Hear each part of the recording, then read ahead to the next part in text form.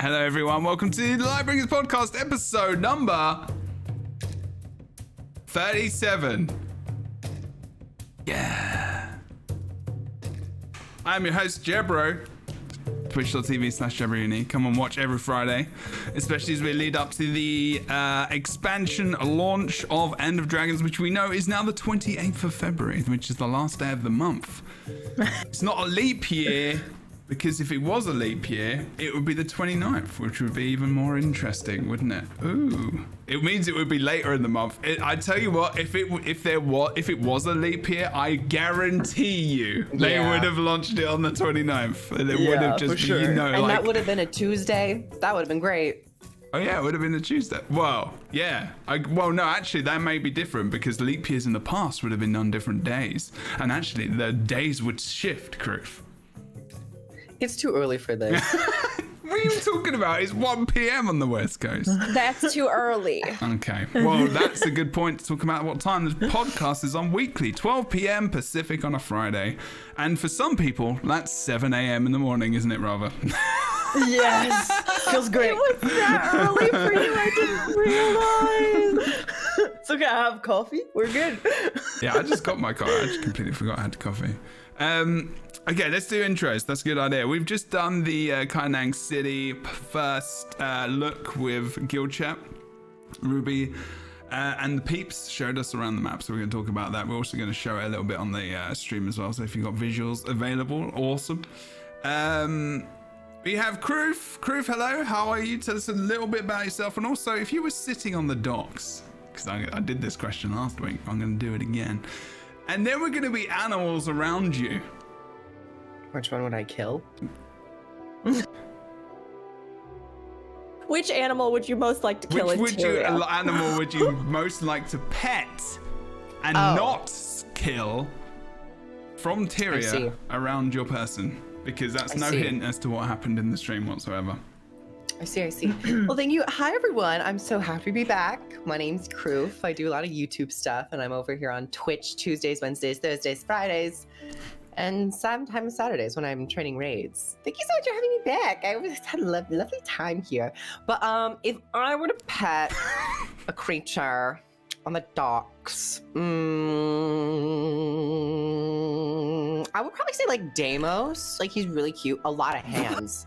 So, you know, there'd be like a lot of hand action going on, and I'd be able to like caress the hands. Is Deimos a pet? Yeah, he's my pet. I guess Deimos is Deimos a mini pet in the game? I didn't even. I want to anticipate. I want to pet a pet that can also pet me back. I need that reciprocation. You need many hands. But here's the question now, though. If Deimos lays his many hands on you, won't that just lead to death? No, I have agony resistance. You're very funny, Rick, by the way. I do practice. Okay. Well, thanks, Jebro. When you say it like that, it makes me feel like I definitely am. Thank you. Patronizing. You're very wow. I mean, Deimos is a good option. My British heritage, thanks you. Or, hey, I guess Samurag's also a pet, so either or. It's fine. We're still talking about the pets. I love it. Yeah. Oh, hopefully it doesn't reciprocate though, Kroof, because the spears into you might not feel too good. Oh, that's true, actually. They are big. There are many as well. I don't know. Kroof might be into it. That's true. I didn't want to say it. I was still too. Yep. What's that therapy called with the thingamajigs? Acupuncture? Yeah, it's just like a more extreme version. Yeah, Jebro. Back in medieval times, they were just playing acupuncture with giant needles. Yeah, I mean, you know, we're just trying to downplay it a little bit. Yeah, and your physician was a giant raid monster? Yeah. Okay. Frankenstein's a thing, I guess. Okay, Rook is back. There is a hype train going on in the chat. Yes, that's an important thing. Rook is returned. How are you doing, Rook? Also, same question, as well as tell us about yourself. Yeah, no one's heard of unfortunately, you before on this podcast. No. You and Kroof. Unfortunately, I am back again, and I didn't think that today I would be facing so much personal sass and smarminess, general smarminess from Jebro. But here we are, and you know what? I accept this fate, so fine. Yeah, hi everybody. I'm Rook. I am really funny, as Jebro puts it. And I'm a content creator, both on Twitch and YouTube now. You can find me at Rookuri, ROOKURI, wherever I am. Except for Twitter, where there's an underscore afterwards. I kind of took a page from Kroof's book on that one, so that's where you can find me there. But yeah, I love good, wholesome, ridiculous content, and I never get spicy ever, and or say thirsty things about characters in video games. So if you also don't ever do that, or if you do, please come by.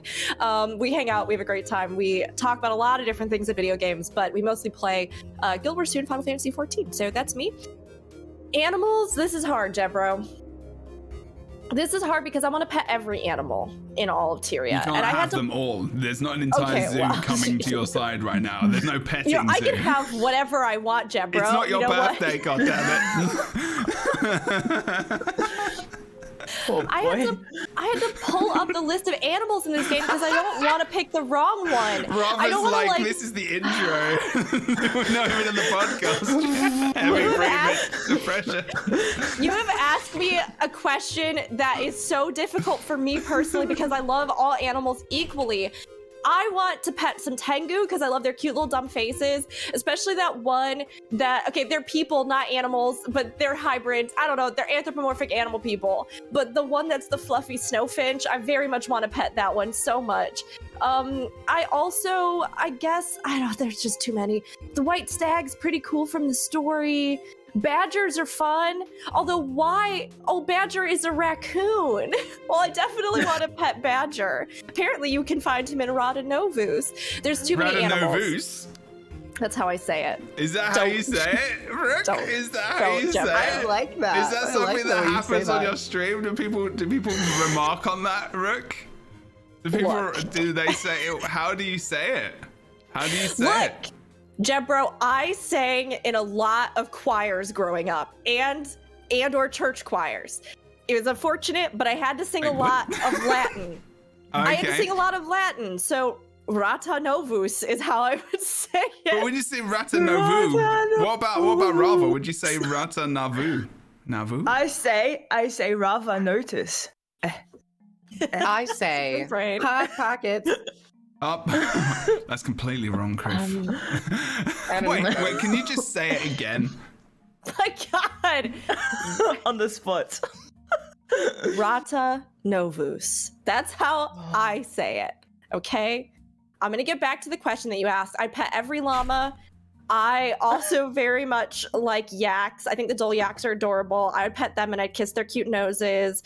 I like all of the dragon-related creatures. I would just hug Oreen a whole bunch and never let go. But screw the rabbits in Guild Wars 2. Those suckers, they don't deserve any pets. Wait, what? Oh, you mean negative? Right, okay. I was like, what the fuck? Like, there's some sudden affirmation with rabbits. Rabbits are amazing. Don't screw the rabbits interior. It's a bad idea, everyone. Don't just kill them like Connor does. I don't know. Jebro, you took that in a direction that I did not. I was just thinking about that one heart where all the rabbits attack you. And that's why I said screw the rabbits. I did not mean screw the rabbits, Jebro. Cut to all of us before the podcast started today. And Jebro over here says to Raava, we don't get that spicy on the podcast. So we don't make inappropriate jokes on the podcast. I didn't say anything else. I just said I was told to not, like, you know, it's my fault. It's some weird stuff, and it is genuinely my fault. Even done her introduction? No, we're getting there. We're getting there. I'm enjoying this. It's fine. It's because the Crichton Herald's in chat. That's why. I'm blaming. Bird of chess. I'm sorry. Rookuri is a friend to all the animals. Can't even remember my name. It's fine, Jebro. Sorry. All right. You keep changing it. What do you want me to do? I am Bird of Chess, but you can call me Rook. Yes, cool, because that's the same. And then it's like, now it's Rookuri. God, I guess so anyway. Raava is hello. here. I haven't put your whole name. Do you prefer Raava or is Raava-licious okay? I really like Raava, but it was taken on Twitch, and I'm trying to DM the person who has it, but they haven't replied to me. Oh, okay, fair enough. Yeah. So Raava's fine. Okay, Raava is here. Raava is the Guild Wars 2 Twitch stream and everything else. Tell us about yourself. Also, where to find you, what times roughly, region, and also the question you must answer is the one where if you had to pet an animal on the docks of Kaineng City, I'm not sure why they would be there specifically, maybe they're visiting, I don't know. But they might be. What would it be? Well, first of all, hi, I'm Raava, or Raavalicious, and I live in Australia, so I play on 250 ping most of the time, 300. It's great. So if you Type think in chat for that. if you think I am a bad player, I am, but also the ping doesn't help.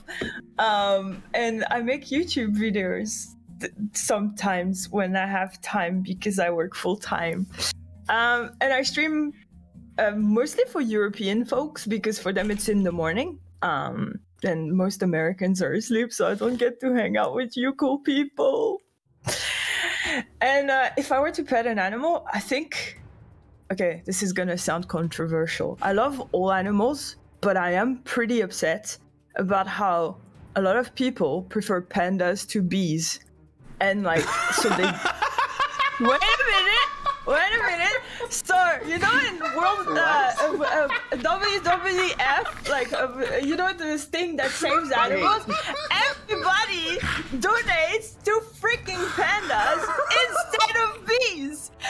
And we need to save the bees. So I would pet a panda and then I would yoink it in the water because we're on docks and they won't survive because pandas, evolutionary speaking, should die because the only reason they're still alive is because humans think they're cute. But we need to save the bees. I mean, there are several creatures on this earth that should die by the qualification of how by the qualification of how uselessly they have evolved. But I do believe they should all be protected. But Raava, I have to actually say that I too love bees. I adore bees. So I agree with you in the sense that people need to get more on the bee hype train because bees are actually awesome and they're super cool. And just because maybe you get stung by them sometimes, which is a defensive mechanism that kills them, like, doesn't mean you should hate all bees. They're actually beautiful little creatures. Exactly. So if we gave more money to the bees, I wouldn't hate on pandas, but because everybody thinks pandas are cute and fluffy and blah, blah, blah, then they don't give the money to the bees and then the pandas are still there and they don't even know how to reproduce. Do the hum. Do the hum. They're a car now? Never in my life would I have thought that I would hear a comparative category of bees versus pandas, but it's like they don't even live in the same realm. They came from left field, like what? Totally from left field. Like, I have it really no got idea. Jeb. It was good. I was dying inside. The cough almost destroyed me. Well, after 10 minutes of intro, or probably longer, we are going to talk about the Kaineng City map tour, but also the fact that it was... maybe I shouldn't say this right now. All right, first impressions. Well, I went to the stream afterwards. I'll talk about that in a bit. What I thought about something specific, a number. Do you want to talk EOD release trailer or Kaineng City? Kaineng, we just did Kaineng City, so we should probably do that. That's fresh in our minds, and then we can talk about EOD release trailer later. If you have noticed in the last couple of videos, there are chapters now. Sometimes those chapters are aptly named, like Kroof loses it, or Kroof does a thing, or Rook is rude, or something like that. Or Crying Herald. You've noticed. The chapters on YouTube, again, are a very strange and specific attack towards me. So, Jebro, I don't know what happened this past week. The one chapter that was just titled, "Why do I have Rook on this podcast? Please somebody tell me to never invite her again," felt very pointed, and I don't understand. I don't think that exists, does it? Or does it? I've got to check now. I'm not actually Does sure. it or does it? Says Jebro, the one who made the chapters. I don't know. People asked. There is the missing the mark, and then in brackets eating, which I thought was very funny. Kroof hair issues. That was the one chapter I made. Remember last week when you're having the hair problems? Yeah, I don't have those. So I thought it was interesting. There is that chapter. Oh yeah, there's the Rook's World v World experience chapter. So there is some funny chapters in there. There's some good stuff. So expect there to be many random chapters this week if I get time to do it. Okay, so we're going to talk about the Kaineng City trailer. So if you know what Kaineng City is an actual map itself, it sounds like, as long as I'm making sure that I get that right, or the majority of a map at least. There is, as Reader Geek awesomely mentioned in a DM, took a picture, there's 3 hearts, 4 waypoints, 38 points of interest, 9 hero points, and 5 vistas. If you want to compare that to Plains of Ashford as an example, there is 18 hearts, 18 waypoints, 17 points of interest, 6 hero points, and 10 vistas. It's interesting how they change that around later in the expansions. More points of interest, less waypoints, less hearts. That's good. A few more hero points, less. Oh my god, Raava, why do you say it like that? We know why Raava says it like that. Map completion. Oh, map completion. Are you not a massive fan of hearts? Oh no, they take so long. There's 303 in Corteria, and it just takes you 700 hours just for the hearts. I wonder if it does take you 700 hours. I'm doing world completion right now, and I'm at 96, and I still have like 40 hearts to do. It's so bad. World completion, when I decided, I was like, oh, I'm going to do core, and then I'm going to do all the rest of the map completion on a character. I loved and discovered so many things that I genuinely had a blast with doing that. The one thing that I came away and I was like, I never want to do another again, was the hearts. I was like, no! Like, I hate these. Pretty much. Some of them are pretty good. And I mean, there are some great little showcases of mechanics or fun little side stories or stuff like that they do have. But yeah, I don't know. I find the vast majority of them very unfun. And some of them don't make sense. So you're trying, like, there's the one, I think it's in Ascalon with the cows where you need to catch like a grub and give it to the cow or something. It just makes no sense. And so you're just stuck for half an hour. And it's, anyways, I love Guild Wars. You can say that you don't like parts of the game. It's okay. There's nothing wrong. I don't like hearts. We can't like everything. I like hearts because of the. I think hearts is a good way of leveling up first time as a new player to the game, as a difference to quest, as in something which is different. Because if you've watched, so there's a big. This is interesting as well. We're a big YouTuber. World of Warcraft, actually. Is it Bellular?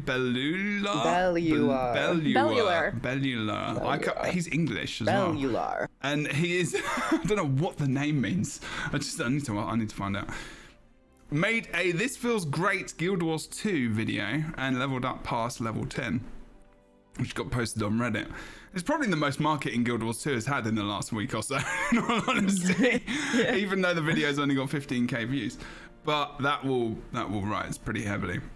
And was talking about that experience and, you know, said that it was very awesome. It's very unique and very different and loves like how metas are done, and is massively praising how ArenaNet have just made this very unique MMO RPG experience, yet no one hears about it. And actually mentions the fact that, you know, that is part of the problem with the game, and I think always has been, which is a shame, but it's a thing. And we'll see how that ramps up towards the expansion. It's worth mentioning that. The game is fantastic. We just want to see it. And this is honestly a great opportunity for everyone to talk about it. Like, this is just a little note to throw out there, right? I mean, anyone, no matter whether you're a content creator or not, can use a Guild Wars 2 hashtag. You can retweet stuff. You can go and comment on content creators' posts. You can comment on the official Twitter's posts. You can comment on YouTube videos. All of those things bump stuff in algorithms and feeds so that more people see it, and more things like, you know, pop up in front of players. Retweet those videos of the new trailer stuff, put them up in different Discords. Like, everybody can do this to raise the visibility of the game and talk about the areas that we love. Because honestly, it's like we have a new expansion. This is the perfect time to get people on board, especially with a lot of the ways that they are bringing all their experience to the table with this most recent installment. True. Exactly. So yeah, do that, please. That would be massively appreciated. So some people I know commenting on that video, so that was good. It was good to do. Oh, that's because people are defensive about their MMORPGs, Anodic, as well as a big creator in Guild Wars 2. Go and follow them. Chuck them a follow. Go and check out the YouTube stuffs. Okay. Let's actually talk about the stream. Let's go do that. It was good. It was very good. It was fun. I like the kind of, I'm gonna go and actually have a look and just play in the background. I think people would appreciate that probably very much, actually. The intro was a huge part of the stream. Okay, so they showed the map tour on the 11th. There's going to be the Jade Tech Mastery preview. There's going to be music preview and then launch day. That is very... I love the music. Don't get me wrong. Like, I love the music in Guild Wars 2. It's probably one of the most enjoyable things about the game for me is the soundtrack. It's very, very awesome. But... the week, all right, 10 days before the last stream, before the End of Dragons release, is a music preview? Yeah, a little strange, kind of. Yeah, what do we think about that? I would have paired that with, if they were going to do a music stream, I would pair that with a concept art segment as well, to at least get some more of that behind the scenes situation, because the music is the whole production of behind the scenes, but also probably showing off some finished pieces. And music is great, but I still think having something visible and tangible to maybe pair, you know, with that production of like concept art, what we were thinking of doing for Echovald Wilds, what were the Jade's original concept art pieces. I think that would fit pretty well together. So it is a strange last stream before. One thing I would mention is that here in the last like week or so, especially, I've noticed that a lot of collaborators on the soundtrack have started to reveal that they collaborated, including the composer for Celeste soundtrack, Lena, which, oh my gosh, Lena, yes, like, and she has done work, I think, previously with some Guild Wars 2 stuff. Massively, yeah, she was Heart Fawns, yeah. But I think maybe because they've brought some people in and there is kind of maybe going to be talk around that as well, they wanted to feature some of the music and then possibly also reach the audiences that those people have, you know? So that could play into it. But I do agree, Kroof, that I would love to have seen it kind of, yes, buffed out into something that maybe did talk in a larger way about the design mentality of it to kind of get people even more hyped leading into it. Concept art, those sorts of things. Like, I don't know, for me, like, I'm very happy that we had the stream today, but it felt more like it should be the stream that should have been instead of the music stream, because it's closer to launch, and then have that music stream today with that concept art. Yeah, it's just, like, don't get me wrong, it was awesome to see, but it does feel like out of place, like 2 weeks before launch. Yeah, I feel like the music is filler. I feel like there's a couple of fillers, like that was a filler stream. Maybe it was planned to be the week before, sorry. I mean, maybe they will still show concept art, because I imagine that they would have to give the music producers concept art pieces or screenshots to then pull inspiration from. So I think it's a no-brainer that we will maybe see some concept art pieces, like, hey, we saw this and I was inspired by this screenshot. I got the tone from that. But I am still really excited to hear more pieces from End of Dragons, because the musical pieces that we have are so good. Yes. Really good. Oh, actually, I mean, they were being played during the stream. That was one of them. But like, I'll play them in the background actually while we're talking about the things. But generally, and there was a new background behind Ruby, and actually, someone did tweet at me something very interesting, which I didn't know. Did you see it? There was a horse.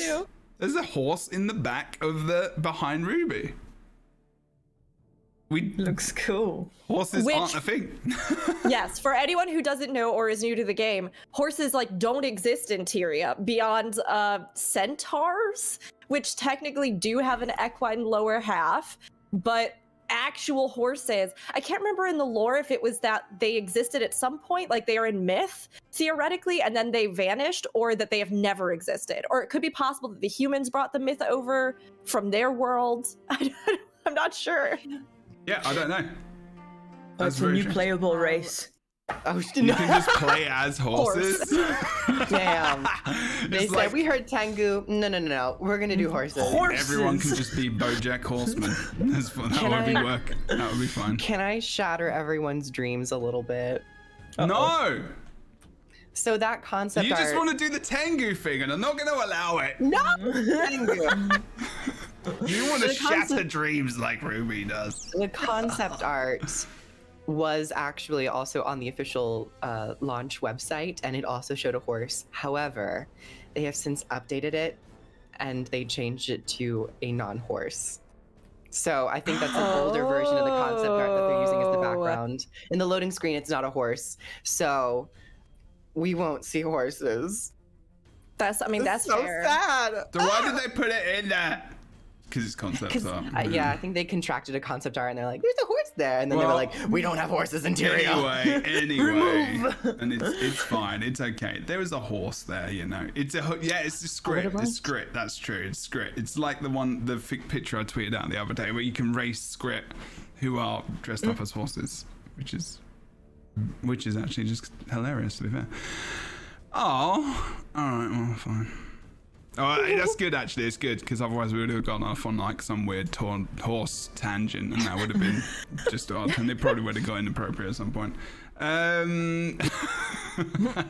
Horses aside, I am genuinely excited about all the music, and I will love to see everything that stream has in it, because I do think they do a phenomenal job with the soundtrack in Guild Wars 2. Yeah. And what's so funny is that while I think that, we've talked a lot about the Iceberg Saga, right? And its scope and scale, some of the things that I did notice about it that were some of my highlights were the tidbits of really unique atmospheric music that we got. And some of those, oh my gosh, like I needed more. I needed 5 million times as much music, but I can't wait to see with the setting and the musical range of instrumentation and inspiration between all of the different countries that they are drawing from for Cantha. I can't wait to see what they do, and it'll be even, I think, more exciting if, yes, on that particular broadcast, we do get a bit of them talking about that and how they realize the soundscape to kind of lead us on our journey through the expansion. So I'm looking forward to it, even if, yes, it's maybe a little bit strange to not have some sort of big feature broadcast or something, but I think it'll still be really great.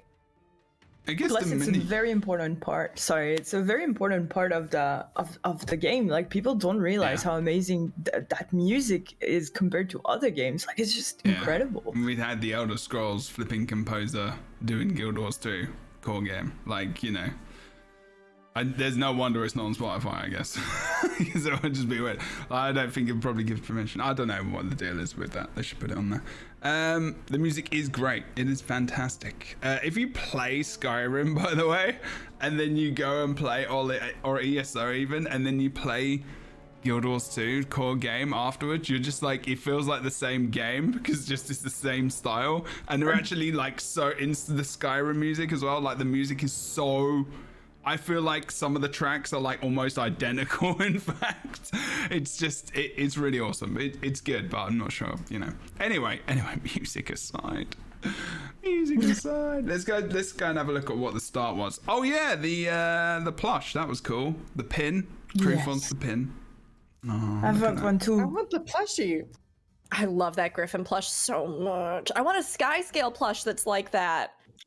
Is it gonna be on their merch store? The plush is up there. It's already up there. Just don't get Colin to introduce it. It'll take to arrive to Australia.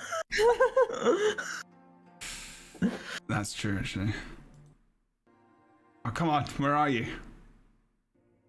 Well, they showed the launch trailer first, actually. We're not going to talk about the launch trailer. No. The launch trailer was good. Just by FYI, peeps. They had Indigo, they had Connor. They had the weird perspective table, which I'm sorry, we got to talk about this just for a moment. It was weird. It was just like a really weird moment. Actually, maybe we don't need to. there was a table. If you're in the background, that freaked me out. That honestly freaked me out. It was like Indigo picked up this small Griffon from this, like there. It looks like it's in the background because I couldn't see the edge on the desk, and it looked massive, right? Someone else said it. I think it was Rook, and I was like, "Whoa, this thing is so big!" And then randomly, like Indigo just picks up this massive, and it's just like, okay, it was just a weird moment. I'm sorry, everyone. Oh, you did actually clipped it as well, and it was like, whoa! I did think it was interesting that they were all at home. I don't know if they mentioned this anywhere else or anything like that, but you know, for these broadcasts, they have been going into the studio for them. But with like the resurgence with Omicron, I didn't know if maybe they're on like, again, really limited staff in there, or if it's because everybody is working on stuff from their home setups and they are so in the depths of it right now that they were just like, we can't come into the studio to do this. I don't know, but it was kind of fun to see them in their home settings. But I was wondering as we went through the broadcast why they weren't in the studio. It's pretty impressive that they can like do the like launching a game during those surges of like, you know, COVID and stuff. Like it's just shows their dedication. I was just personally hoping that like Indigo has like a corgi. I was hoping the corgi would just show up at some point and be like, because you can see the crate in her background. Oh yeah, she's got a corgi. That's right. I forgot about that. So cute. They're awesome. We did see a little bit of this area was really awesome. What was it called again? It was the Zaitan, what did they call it? Old Kaineng. Old Kaineng. Which answers the question, because many people were wondering, why do they keep referring to Kaineng City as New Kaineng? And we kept having this sort of like, you know, little bump in like lore discussion anytime that would come up. Like, did they just rebrand the city? Did they tear the old one down and then rebuild it? We know like at various parts of the history, like the palace burned down at some point, but we didn't know that the actual city itself in Zaitan's Rising had been completely destroyed, which is so like, it was a footnote in this stream, but it is a huge thing depending on how they want to spin it. How many people died during that?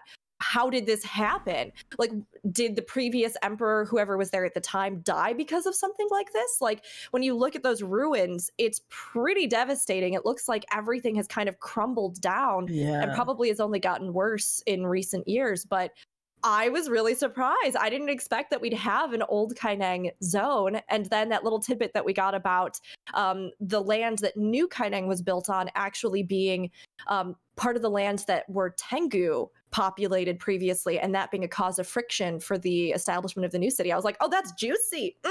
Juicy lore left and right here. It also could be interesting to see how the map has changed now that we know that the Rising of Zaitan has changed the geography of the land. So I think that, like, especially also they had mentioned in the Jade Sea how it's an open border zone, and I was like, but I thought it was like in the mountains. I felt like it was more of a bathtub rather than like this expanding ocean. So we might actually see a fairly different map of Cantha than we got in Guild Wars Factions. I was looking at the map as well, specifically, not the map, the footage of the stream. I was hoping they'd uploaded it on YouTube. That would be cool. Oh no, they have. Ah, sweet as. I can go. I hate Twitch VOD so much. It darkens the background, so when you pause it, you can't actually look at the thing. And I want to show you something which is very cool. Basically, on that area we were just on, it looks like on the wall there's like this kind of outline of like a breaking wall, and it looks like something where something's gonna pop out in like a meta event or something, and I was like, oh, well, that looks cool. Anyway, just look good. I was gonna show you, but I'm not gonna show you now. Also, if I could mention for the lore reasons of Zaitan, I'm actually, when we got to test the Harbinger, I had actually noticed that when you go into Harbinger Shroud, the image of Zaitan actually pops up behind you.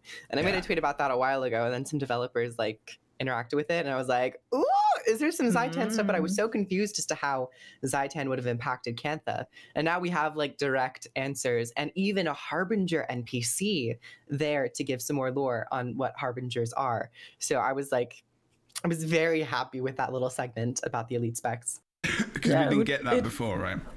We got it in Path of Fire, just not Heart of Thorns. Yeah, it would be cool to know like how those elite specs are like come to like to be type of thing, because like it's something like, especially if you're a new Guild Wars 2 player and you start playing the game, you're like, oh, okay, cool, I'm a Mesmer, but you don't really know how you're a Mesmer or anything. Like the only one that I felt has lore behind it is when the Rev came into play in Heart of Thorn, where like you go into the mist and you like harvest powers and stuff, but other than that, like you don't really know how you're a certain class and why and stuff. So it will be really cool. I agree. On one hand, it's nice to be able to sort of, I guess in a sense, make whatever you want around that. You know, why am I this thing, and what do my abilities look like, and what other examples do I have of this thing in the world? But we talked about it before in the cast, and I stand by it. It also is kind of confusing. And as somebody who avidly role plays, one of the things you're first looking for is like, what is this style that my character uses? What is this combat style or magical technique? What is the actual basis for this in the world? Where would they have learned it? And for some classes, we get a ton of examples of different things. And for other classes, it's like, there aren't any NPCs that are that, or that really, really, really seem to have a good context for it. So I love that they put these in. And I love too, like you said, Kroof, that with the Zhaitan connotations for the trainer to be there in that part of the city that was so devastated by Zhaitan. That's awesome too. That has me super curious. And then that little mention that they did that all of the other elite specs will also somewhere around the world, if you can find them, have those kind of mentors or those characters that you can talk to. Love it. Perfect. Yeah, it's going to be great. Important to have, I think. It wasn't there in Path of Fire. Yeah, not in Half Ones though. They were probably just a bit too busy with the modern. And they actually added a class like elite spec icon over their head, which will be really nice to go and locate them. And I'm just like, could you use this for like quest chains or something, like class specific? There's having like lore and UI pop up. I'm like, quest markers, maybe. It just looks really interesting. Well, I wonder if it's going to be part of their armor, because like, obviously we have like there's their armor or weapon specific thing for each class, which I think people chase a lot at the beginning of the expansion, or even later on classes, where you're just like, oh, that would look cool. That thief helmet would look cool on my, medium class, wardrobe outfit thing. So you're going to go get that, or you just want to get it because it looks cool. The kids, I mean, it could be part of that as well. I hope it would be nice to have some kind of class quest or achievement line. I mean, there kind of is with the Ascended things, but like, again, it's achievements and it's not like text a lot of the time. It's just go pick up thing, go place, do stuff, achievement, bottom right hand corner above that, etc. Okay, so weapons. Yes. So it looks so good. Like I keep watching the stream and it just looks so good. The Orin weapon, like you just full-fledged rainbow. Yeah. I mean, you have to commit to it. You have to commit to that sparkle rainbow life. Yes. But I personally love it. I'm curious, good. Like, oh, we have the different variations, but I'm curious what kind of effects they'll have specifically. Like we knew that they were going to have some kind of trailing effect here with the Orin weapon. So you have these little like crystal bursts that follow in your footsteps, which I think are really beautiful. But it'll be fun to see how they reinterpret that for each of the different dragons' weapons. Yeah. Wait, yeah, so that's going to be so cool. Wait, it's sword and offhand dagger? I thought it was like focus. I think there was a sword. It was a sword, and I think a sword focus. Oh yeah, sorry, they're playing Mesmer. I don't know why I saw knives and I was like, look at all the eyeballs on the fire. Wait, what the hell was that? That's some Zhaitan magic. Don't do this to me, YouTube. I was just selling you like so well. Anyway, yes, on the shatters as well, on the clones, can you see the rainbow as well? There's the rainbow effect on the actual Mesmer clones. It's projectile. Yeah. Oh my gosh. So there's the footfall, there's the actual effect on the weapons, and then there's the Mesmer clone shatters. So that's actually another thing. And then you got to think about what does it do to the other stuff. So on engineer, if you've got Predator, for example, if you've got Juggernaut, etc., grenade barrage is one of those examples where that turns into something else. So if you've got Predator, which is the legendary rifle, it turns into like 5 flaming grenades, basically, just looks wise, and just looks, and the sound effect changes as well. So you got to think about all these little interactions that they do, which is pretty cool, right? You doing fingers? Oh, you saying bye? Yeah. Okay, right. I was like, oh, this is the NPC you're talking about. Wait, let's pause it. Let's pause it. Okay. You're a long way from home. Travel to take a seat, rest up. Just don't touch the elixirs. Oh, yeah. They're still fermenting. That's awesome. And then you can ask. Oh, look. That's so cool. You can ask about these. So this is, if you're listening only and you're on iTunes and everything else, one, go and look at the VOD. And if you're on Spotify, you can see the VOD. Elixirs. That's really, really cool. So there's this NPC, like Kroof said earlier, there's their icon above their head, and then you're fully talking to them, and you're actually talking about like elixirs and stuff. This is really awesome. That's kind of in depth, actually. I wonder if there's something about being in a place, like when you're making these elixirs, where the residual energy, like necromantic energy of Zaitan, would be strong, and you use that to like infuse your potions. Or I think that could be really cool, especially with all the idea of like the jade in this region having those properties of being able to sort of like suck up magic and hold it, or you know, harvest from it for later. I think that's a great idea. I think that's what that third question is, isn't it? Like, that sounds like that's what that's kind of alluring to. I get alluding to. And we got the elite spec armor, so now Necros can have a helm, a shoulder, and some gloves. Yeah, it's jadey, isn't it? Is it? I don't even know. Could just be art. I mean, maybe it is. Could be. Just trying to see if typically the elite spec. The elite spec NPCs usually wear the armor piece for elite spec. And those gloves look very out of place for the rest of the set, so that's why I'm like, it's probably the armor. Yeah, they do look a bit randomly out. So, I mean, the rest of it is new, I think, though. I don't think I've seen the rest of that armor. Maybe not sure about the face paint. I think the face paint is character creation stuff. I'm just trying to see if they click on other options. There you go. The elixir version, they said option. I'm a harbinger, more to be more exact, and those beauties. These elixirs pump with magic. Those bullets are too. Okay.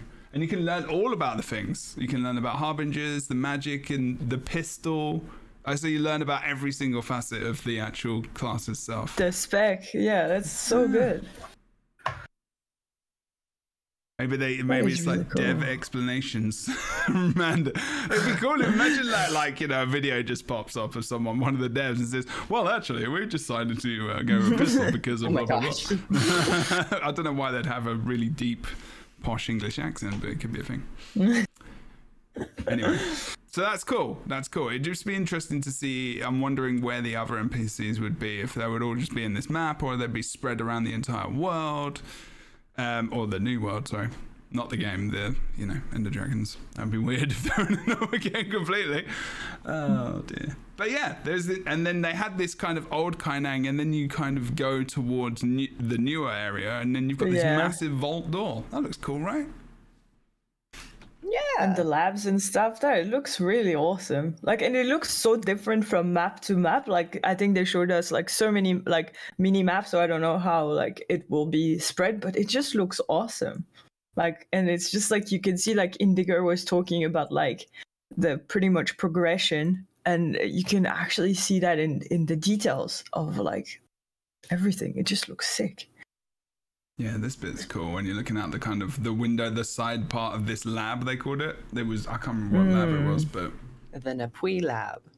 There's such a great transition in that one shot, because like in the ruins, you have those sort of like stony blocks and then the bamboo that's kind of grown up off of it.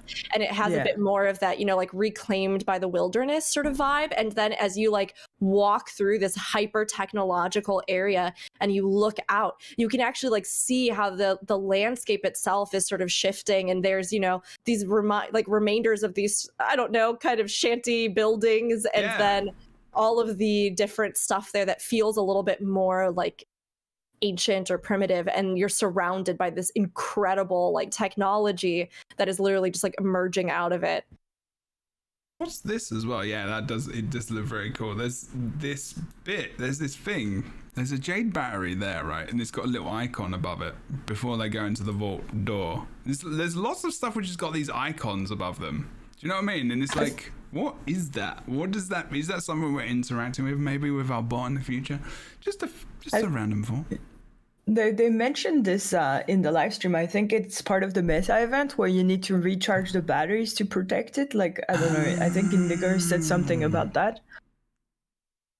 I think those batteries, probably you have to recharge them, but the interactable like globe thing I've seen on other maps like the Jade Sea. So that one in particular will probably be connected to the Jade bots. And it seemed like it said like an offensive system. So maybe it's like a combat helper or something you summon to assist you in combat. Okay. I like that. I mean, same. It seems as though the Jade bot, and we'll get to this when we talk about the trailer later, but it seems as though it's going to have applications like worldwide and then other things that are pretty specific to Cantha. So I think having that mix, that's good. That's better than like it just being entirely specific to Cantha or anything like that. And it'll be interesting to see just how helpful those things within Cantha actually are. Yeah, that's awesome. It just looks it's not even the thing I find which is quite cool with this is that they could have just gone like hardcore kind of ASURA tech way of things and just made it green.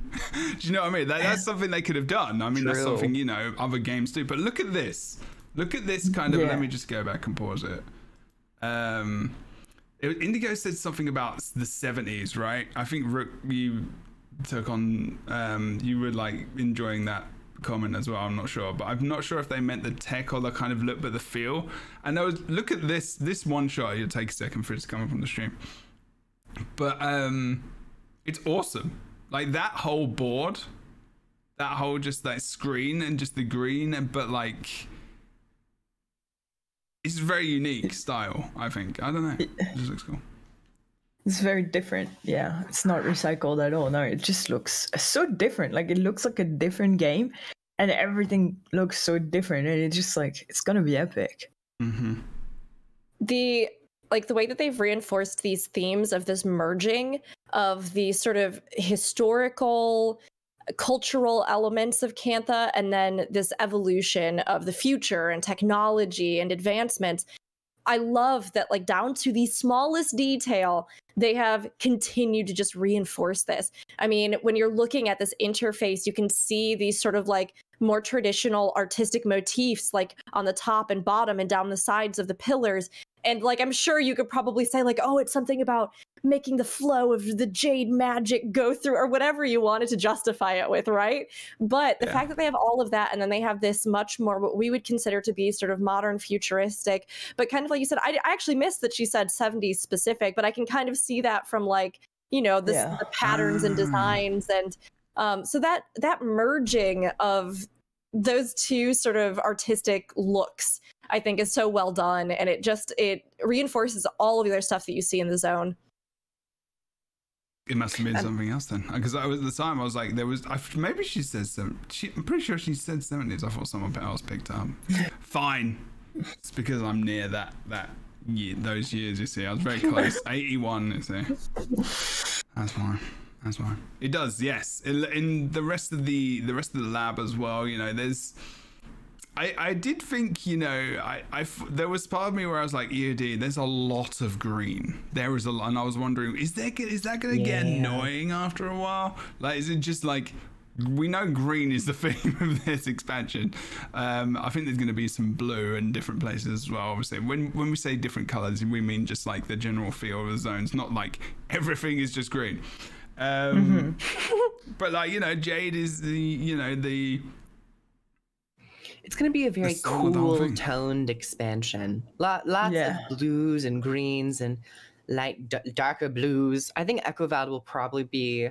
I'm really excited to see more of Echovald Wilds, and even in the game feature trailer, we saw like darker areas, more gothic, but it does seem like as a whole, it is fairly vibrant in New Kaineng City. So if you would use like shaders or if you use reshade, might want to tone them down just a little bit. But if you like that vibrant aspect, because I do love color and I love being able to like see a vibrant, colorful world. So I'm not too upset at it. However, even I have a line where, you know, I'm like, is it maybe a little bit too much? We'll have to actually see and play and, you know, get a feel for how much of it. But I think overall I'm pretty fine with it. I personally love it. I think it's gorgeous, same. Right? Like we have a lot of green, but like we talked about even in the, you know, as we were looking around, right? They have broken that landscape up. And specifically, if there's a lot of backdrop that's green, we have these other elements that are different colors that are coming in to like interrupt those sight lines. Things like that sort of purple, pink whale, all of the red accents. And those colors as well, they are colors that, you know, you see in a lot of different cultures, but like particularly have significance in Chinese culture. Color symbolism and things like that is a big thing. So to me, it makes sense that like if those are the colors that you want, and this is part of the narrative that you're telling, that again, we use them in such a way that they are something that's really memorable to us from the landscape. And it would make sense too that just with this being a huge, massive resource for them and its natural innate properties being varying shades of green, although Jade does have some variants of coloration, like, yeah, why not? That would be something that you're using everywhere, and that probably that color in and of itself comes to symbolize a lot of things to you, which we already know it did in Canthan culture. So I don't mind it. And I think a lot. Yeah. I can't say everybody's entitled to their opinion, but I think that some of the people who are like saying the entire expansion is garbage because they don't like the hue of green, I'm like, you were just looking for something to be mad about. This is not the thing. That was a while ago. I wonder if it's changed now. Download a shader and adjust the color balance on it on your own end. Maybe that at that point you also reevaluate like your life. I don't know. That is true. But I'm a problem solver, Jebro. I solve the problems. That was one way of doing it. That's true. Yeah, the scale of the actual lab as well is pretty immense, because you've actually got mechs working in there as well. So like things are quite exaggerated, like screens are exaggerated, control consoles are exaggerated, size wise. The whole place is just ginormous. Be interested to know what these bars are. There's information on some of the things. It just says a line with a circle in it, and it's like, okay, what does that mean? There's no key, no legend, no X or Y axis. There's no way that we're going to find out. That's true, Kroof. That's very true.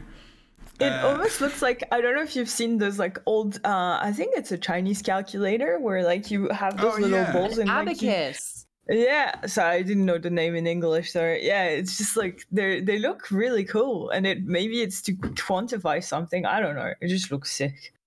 Yeah, that's a good pick. Actually, that's true. Love that. I also like that they evoke the sense of water in so many ways. Like when we were in that last shot where you had the green tubes and that sort of like glass case and all the blues that were in there, it feels like you're almost looking at an aquarium, even though you're not. And then as we get into the city, it's right there. See, like even looking out over there, it almost feels like we are underwater, even though we know we're on the surface. And as we get into the city, those holograms of the different aquatic creatures. I mean, I think it all goes to show you that water we can assume something to do with bubbles, right? That sense that this is going to be our water dragon, water expansion, and that water plays a large role surrounding this sort of island, I think is all really lovely to see.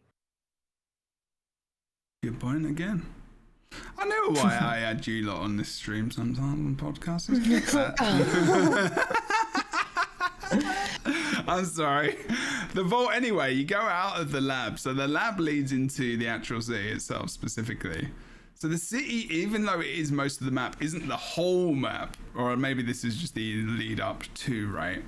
And then this feels like it's going to be in most of the map. But like this big vault door is pretty epic. Like they seem to be really...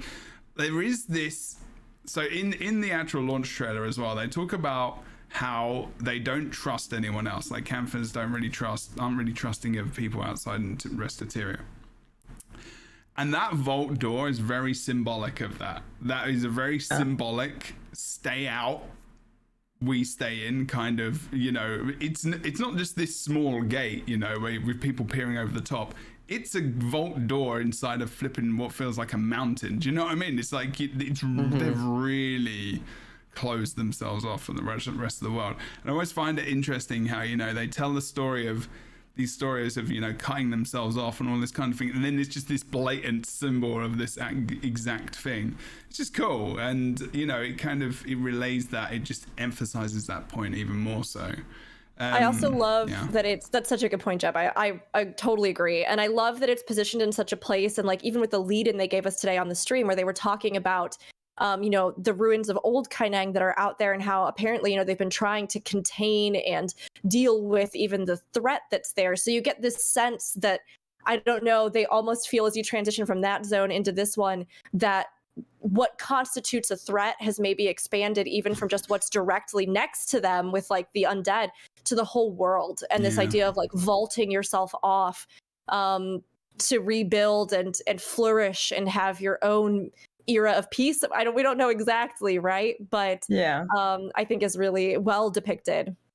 No, and there's so many defenses, like the batteries, that massive laser that was kept by that, like the weird jade golem that we saw that they, like, you know, like even the sewers, they look super fortified. So, and they mentioned the meta, so there has to be something to do with like something's attacking and you need to charge up the defenses and protect everything. So it's gonna be super interesting, especially like having a meta, because I felt like in Path of Fire we didn't really have like a meta like Heart of Thorns.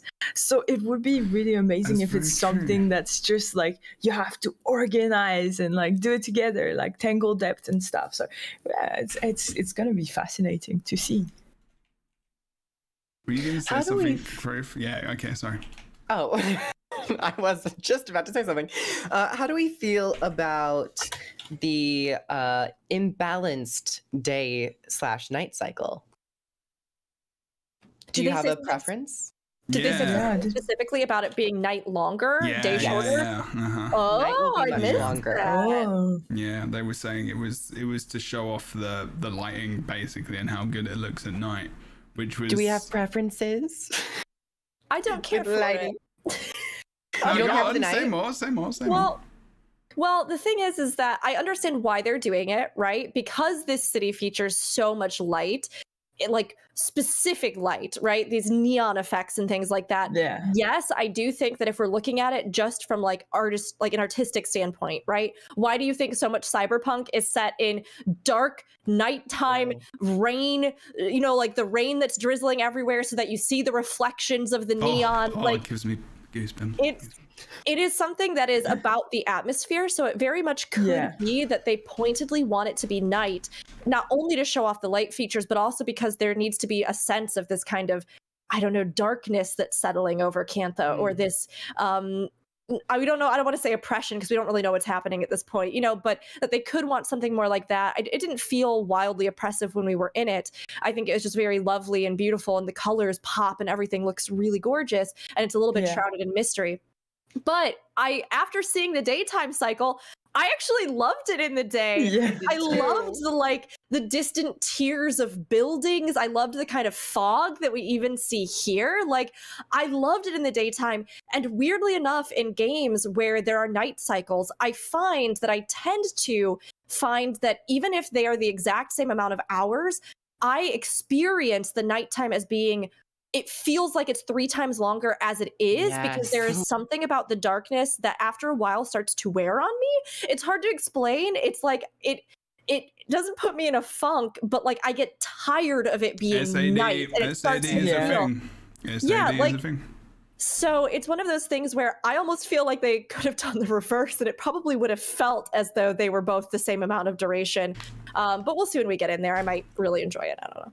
So, as someone who's never played Guild Wars, does that cycle is still like when you're playing in Cantha? Do you have that weird like cycle where the night is longer than the day, or is there? No, I don't believe so. I played Factions recently, and it just felt like normal. I don't even know. Did they have a day and night cycle in Guild Wars 1? Yeah, I don't know. I don't remember it ever being night in Kaineng when I logged in. But I also will say that Guild Wars 2 doesn't really do a lot of dynamic weather with their maps. But I think dynamic weather would have been really interesting to see in New Kaineng, because I remember factions and that Kaineng City in the fog being so gray and dense. And that I think would have cast like a really eerie setting with the lighting. So I think that if they were to have like cycles of rain and heavy fog and like thick mist, I think that actually would have also expanded the experience of New Kaineng City, but it just seems to be like a normal day-night cycle with night being a bit longer. This is like the whole thing of this city is giving me so many good ideas for an outfits for my characters. Like I'm just like, true. I want to dress myself up as Harrison Ford and just wear a really long like trench coat and just, I don't know, go around making sure people are, you know, not replicants. Do you know what I mean? I'm like, if you've not seen Blade Runner, like, you need to go see that movie right now. Like, go I'll be back later. Podcast. Bye. I do Have you not seen Blade Runner? I haven't seen Blade Runner. Right, Kroof, go and see Blade Runner. Should I watch it tonight? And then, yes, and then go. Okay. It is one of the best movies ever made. Like, Kroof, do you want to watch it together? Yes. Oh my Can God. I come join in on the party? Because Yes. Should we have a watch party tonight? No. But I'm not going to insult it because like it's an older movie, but it is a fantastic movie. And if you've seen the artwork and you've seen the feel of it, and then you look at shots like this, there is a very, very strong feeling about it being very. It's that cyberpunk feel, right? It is, like we've all talked about it, and that's where like Blade Runner is kind of going for, I guess. One thing I actually really like about this, though, is that the cyberpunk inspiration is real, right? And there are incredibly like well done titles within the genre of cyberpunk.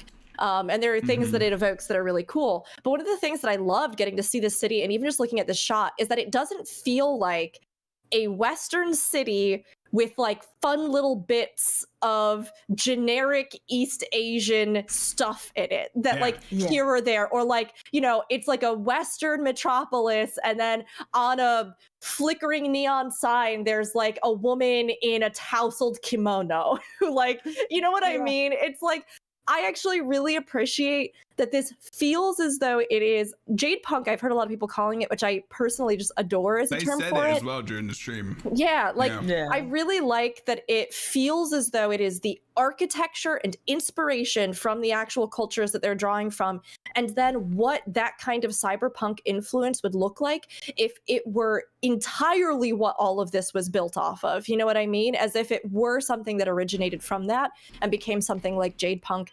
And all the like glowing windows with that sort of, you know, like the pattern. There's a specific word for it that I'm spacing on right now. All of the like, just everything in it, I love. And these like telephone wire-esque things that are the Jade Highways. Yes, exactly. There's a specific word for those types of like paper door. I'm trying to hold on. Give me a second. Or like paper. I just realized coverings. I was like, oh, I can't though. Very nice. Shoji. So if you have like sliding outer partition doors and windows, but I mean, obviously that kind of look is something that you see elsewhere too. But yeah, I think it's all really beautifully done. And the city is just like maybe one of my favorite places I've seen in this entire game. Nice. But that's what I was saying. You should have like, honestly, if you're a streamer or like a content creator, have a freaking like screenshot contest the first week of like this coming out, because it just looks magnificent, and like that we get to discover places we didn't know about. So like it would just be amazing. Yeah, it's good. I do like every Vista when I played the core game from the beginning, I took a screenshot. I wish I'd had my old PC, which is so old, which I don't know where the hell that hard drive is. But like, never saved them. So I still do it. But then, you know, the game continues to get older, and older PCs, you know, they're stuck somewhere.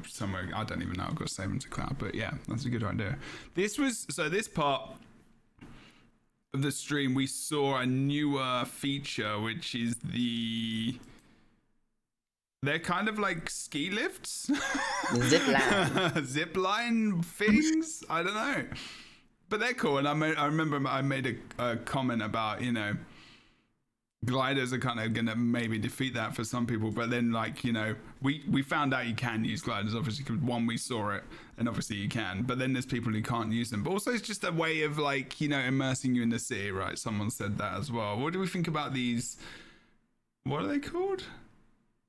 What are they called? They're called zip lines. They just called them zip lines? Yeah, the in-game text says zipline. Yeah. I feel great. Like coming up, it's gonna be much easier than like mounting up. Like I feel. Yeah. I don't know. Mm-hmm. No, it just looks cool, and like then it's all about your immersion. Or if you want to role play and say, "I'm going down," and you know. Yeah, and we were. Your mech came, the little bot came out. Yeah. It's a part of the mastery, probably. That's my guess too, because from the trailer that we saw as well, it looks like they're there with you interfacing with it. Yeah. I mean, I love this because we talked about the fact that gliders could be a thing, and it does look like you can use gliders in the city because one popped on during the stream, right? Mm-hmm. But the idea that like these allow you to go up and down, you know, you can slide down them, come back up them, that like, you know, you were pointing out, Raava, that there's like even some that are more kind of like a horizontal progression across, so that it's not like you're having to, I don't know, clutter things with your mounts or like try to, you know, perch on a ledge to get high enough to go up to, it's just like part of how you can navigate the city and adds that cool element. People would probably want to jump off if they're going from like high to low, but as an elevator system, it could be really useful because sometimes springers, you have to like find the right area to do it. You have to like hold it. You might not have enough energy. So this zip line could actually be pretty nice to get to higher areas. Yeah. Like I'm wondering like Echovald Wilds, how tall are the trees going to be? Maybe we'll see more use out of that. And if I can put my mathematician glasses on, technically at the Pythagoras theorem, you go faster by the diagonal instead of up and down. I'm not doing a great job.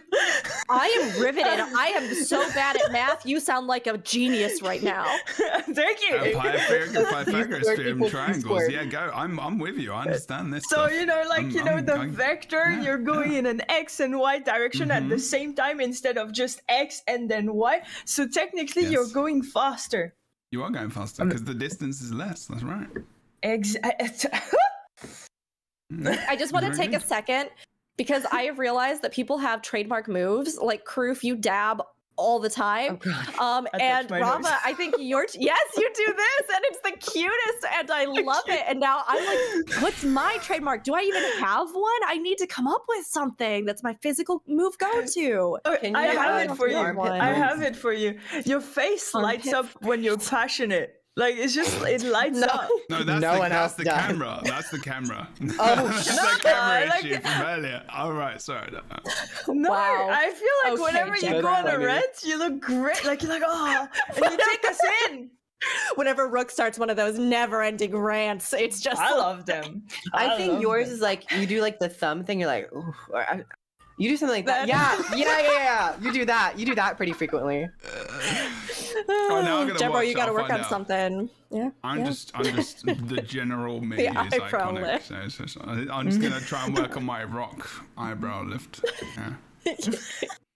You got this. Thank you.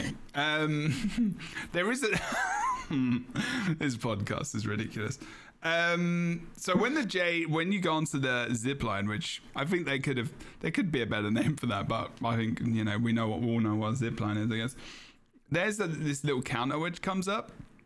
I'm pointing at my screen, and it's this. There's no point in doing that. It's like a green triangle, and it says 2 now, and it actually goes up this counter. So I'm wondering if it's like a speedometer or something, or like I don't know. But there's a counter there, and I think that's related to the mastery somehow. I don't know what it means. Maybe speed. I don't know. Could be. Maybe there's ones which faster. Yeah. Because I imagine like horizontal things, like even for boss fights or just events, like you get a faster elevator or like zip line to then shoot off to the next platform or something. So it could maybe depend. Yeah. It could be. Then the whale. Sorry, I just saw the whale. It's so awesome. It looks so cool. It really does. It'd be interesting to see what other kind of. I don't know. It makes me think about people that have died in the past as well in the game, the original game. If they'd have like. I don't know. Do you know what I mean? I really like the way you phrase that. You're like, and here we are in the city in the lift, and what does this meter do? It makes me think about people that are dead. No, that's not what I said. No. It would make me think about because all of this, they're recreating things, right? Like a feeling. And I was just thinking there are in some movies, in cyberpunk movies and stuff, they have holographic statues of old, heroes and stuff. And there's like in Halo, that's something they have as well. Not often, but there's just one I remember. And they just have, they have them doing different poses and stuff, and they move and they animate. And I'm just thinking, is there like going to be any like holographic old poses like of people like from the past? It's just a random idea. That's all. I don't know. It could be. You know how there's when you do the jade fractal, there is a whale that's encased in jade. So maybe it's the dead whale. There's hollow out of. Hey, Raava coming in with that lore. Sometimes, it's fractals and raids that can help. Otherwise, I'm out. Raava's trying to save me. I appreciate it. No worries. But it would be interesting to know if, because they, once again, mentioning the mesa, and it looks like this fortified city where they have a lot of defenses. Does the whale do anything? Does it get upset if, the city is attacked? Or does it still float around and watch everybody die? Does the whale have feelings? How sensitive is the whale to conflict? No, that'd be really I love interesting. They could do so many things with this story, or also just meta events to then visualize in the open world that something's happening. Like if something is taken over and malfunctions, instead of the whale, it turns into like a giant like red dragon or phoenix, and everything goes like from green to red, and it's like, okay, the map is telling you panic mode. This is the meta. So like, there's actually a lot of potential with like environmental storytelling with this. Yeah, because it seems like everything has some kind of like defense, component to it, maybe. So maybe everything, those fish that are like calm and floating around on those walls, maybe they just go berserk or so. I don't know. It would be really cool. It would be weird if there's just like a giant serene whale floating as like the city's getting bombarded by jade bullets, and everyone's like, and the whale's just like, Sorry, I mean, can you even do the if impression of a whale again, Crew, for me? Yes, That please. would be very good to hear. That does not sound the same, I do not think. That doesn't sound as good as the impression. No, Is that what you not did? Actually, what that's you did. that's exactly what I did. No, I trust Kroof implicitly, so I believe Kroof That's in this. natural. Yeah. Right? So is that your iconic thing now? It's a goat. Oh boy. That's the classic No, goat a goat stock is footage. That's a sheep. No, that's a spider. Knows her animal. Yeah. What do you mean? I think Kroof knows their animals. That's a spider. This isn't like a They trade. This isn't like a trademark thing for Kroof. Like, hello, welcome to my YouTube channel. I know lots about animals. This is nothing that Kroof knows a lot about. Cats sound like whales sound like I mean, spiders sound like meh. Cats Spiders. definitely sound like if Connor's involved. You needed to end like mid. No. The joke was there. The joke was there. No. All right. I mean, I think maybe we would see something. We did see in the trailer that the power seemed to be flickering. So the lights in the windows, right, seemed to flicker in various interfaces. So I do wonder if at some point in the meta, things like the whale might flicker in and out, or there might be something like that. Of course, they have to be careful because if strobe effects get too bad, there are worries about seizures and stuff like that. Yeah. But I am wondering if maybe that's how they're going to choose to reflect, like you were saying, the atmosphere of the moment, as opposed to these elements just, chilling and the whales just watch it as people scream and die. and it just goes, ah! It goes fast. Yeah, they need to have your actual voice in the game. For Rip this. that. And as the meta event is going, the whale just changes from ooh to ah! That's how you know the meta event is going on. Imagine you're like peacefully exploring Kaineng and all of a sudden you get ah! Oh gosh. Change that RGB, which is probably what they've got to do. Great environment. Lovely tiles. Lovely lights. So good. And you can pet the animals. There's a dog that you can pet. And a cat. And a cat. That poor cat. Okay. Pardon me. There's loads of jade tech around everywhere. There's these kind of big, massive lamps on the wall as well, which look like they're just jade. They're just jade. They're actual or like just kind of infused with jade glass. I don't know what the hell they are, but they've been. They had really to cut some costs. It's not actually jade. They just got a slight film around it. It just looks so good.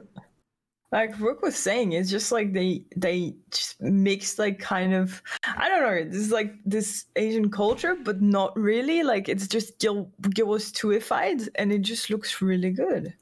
Yeah, that makes sense. So good. Yeah, it's gorgeous. I love this city, all the details.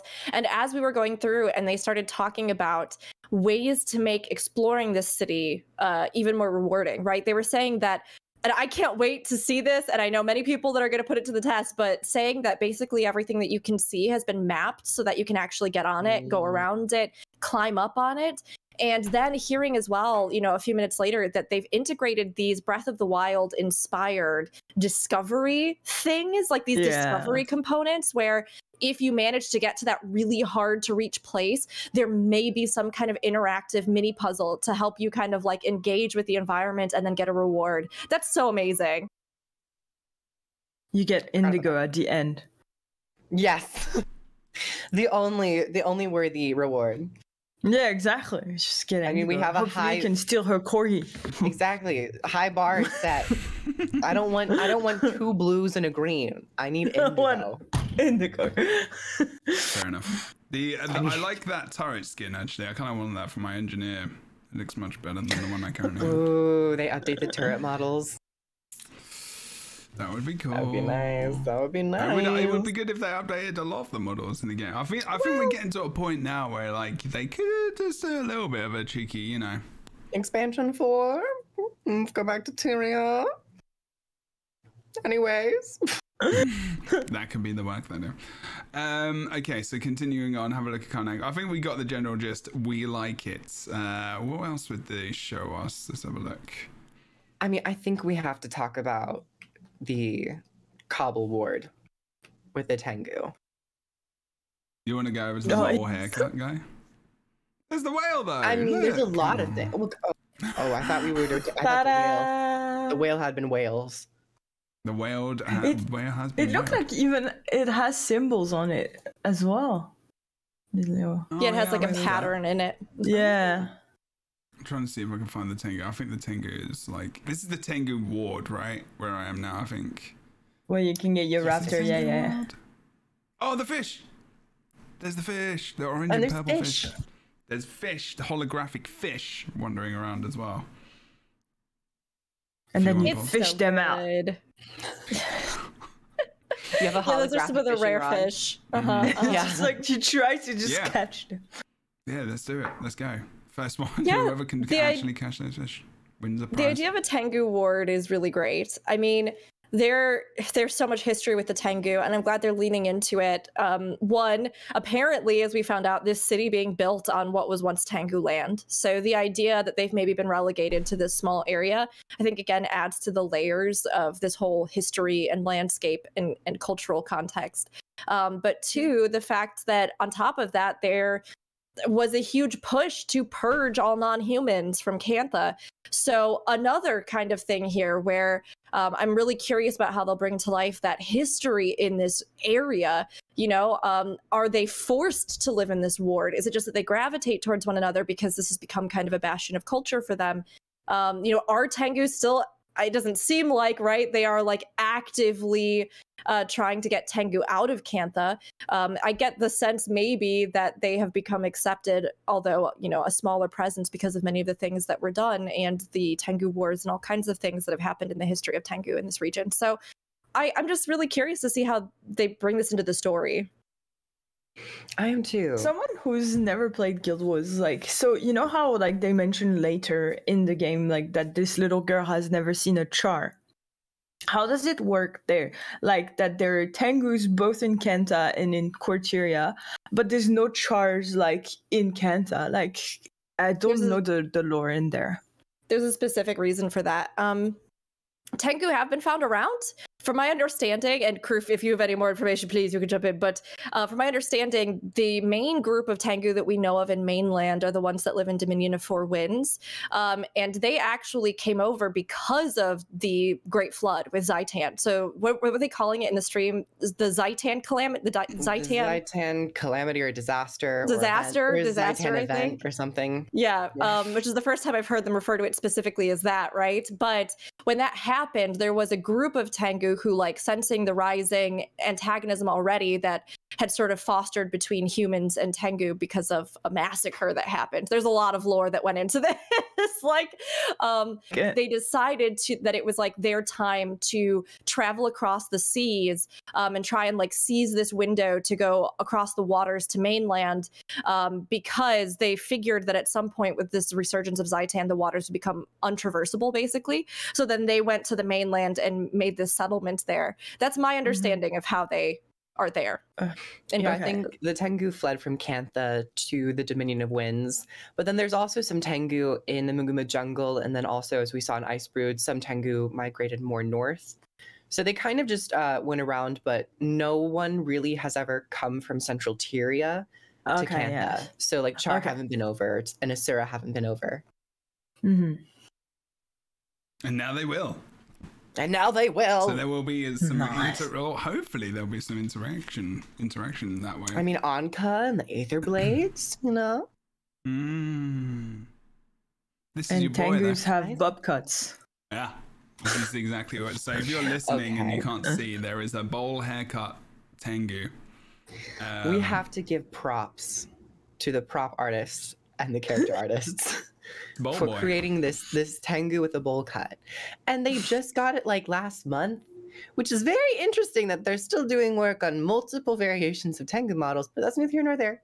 But I do really enjoy this area for the sake that here in New Kaineng City, which you get your Raptors and your Springers in New Kaineng City, which I wouldn't have guessed. I would have imagined you might have acquire them in Xingzhai, because Raptors and Springers in a city area, it seems a little cramped to have like mounts and animals like around in pens, but I guess it makes sense, because then you'll have the taxi stuff in Xingzhai Island, experience a bit of Kantha without actually having a Raptor. And then isn't it because this is quite early? I assume this would probably be like the second map that we kind of get to. It might be the first map. No, I think this will be the second, because I can't imagine, why would we go to Xingzhai Island? Second or third or fourth. Is Xingzhai going to be like is Xingzhai quite big though? You think? I think it's a decent size. I think. Is it? I think it has a fine surface area. I mean, Xingzhai is supposed to be, it's supposed to be a large center for agriculture, right? There's a lot of, outside of the monastery, there's a lot of farmland. So I would assume there would have to be some amount of space for that. Yeah. I don't know if it's, I'm just planting the seeds of conversation. Yeah, I think my prediction is that we'll go to Xingzhai probably first. Also, the sequence of the trailer that we saw for the gameplay, showing the first map first, I was like, probably Xingzhai, then New Kaineng, then probably Echovald, then Jade Sea, similar to the layout of factions. In factions, we started Xingzhai Island, went to Kaineng, and then we just went down. So why mess with that order if it worked? So you could only get your Raptor on the second map? Is that? If this is the second map, they said that this is where you'll be able to acquire those two mounts in this specific map. Welcome, everyone. But I wonder when we're going to get gliding, because they also confirmed that gliding is going to be available to End of Dragons players right off the bat. So it's like, do you train to get gliding similar to how you do a heart to get your mounts? Or is gliding just like you get gliding by entering the zone? Oh boy, no one will be in Heart of Thorn anymore. That's a mastery, right? So I wonder if they just give you the basic mastery, or probably, because you have to earn XP, and obviously the XP you earn has to be specific to that region, so that you earn that level anyway. So they would have to give it to you. Yeah. Because it couldn't be, unless you can pick, unless it's a mastery, or unless it's a sub-mastery. No, sorry, I don't know. Anyway, yes, let's continue. Bowl cut Tengu, as well as the rest of the armor, which is kind of hanging around there. That's one of the... I love this Tengu. And they said that it's actually based off a specific type of bird. Oh, I don't remember what it was. They say it in the live stream, which I thought was hilarious. And now I actually wonder if there's a bird that has feathers like that, which I would not put it past birds because they are ridiculous. But I love that. And I did see in chat too, there were some mentions that apparently there were a few native tribes even throughout mainland Tyria, like way back when. for Tengu. So that diversity of different types of birds in different regions, the fact that they've updated those models to show so many different kinds, it delights me so deeply. And I just want Tengu to be playable more than ever now. Looks like Harry from Dumb and Dumber, someone said. That's actually very true. That movie is amazing. Okay, let's keep going. Wait, supplier, he's called Krex. Krex is his name. Their name, sorry. No assumptions. They're really like... I just keep thinking, I guess, like, there is some, like, very char kind of, like, the feet and stuff. Like, I was just thinking about armor and how that would fit, I guess. I know.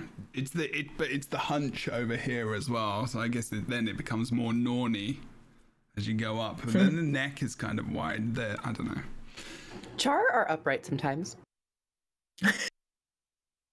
They could do that option in the future, like make them more stand upright, like they did with orcs in World of Warcraft when they. That's the one reason I don't play a lot of Char, is because they're always slunched over, and I'm like, you're giving me back pain.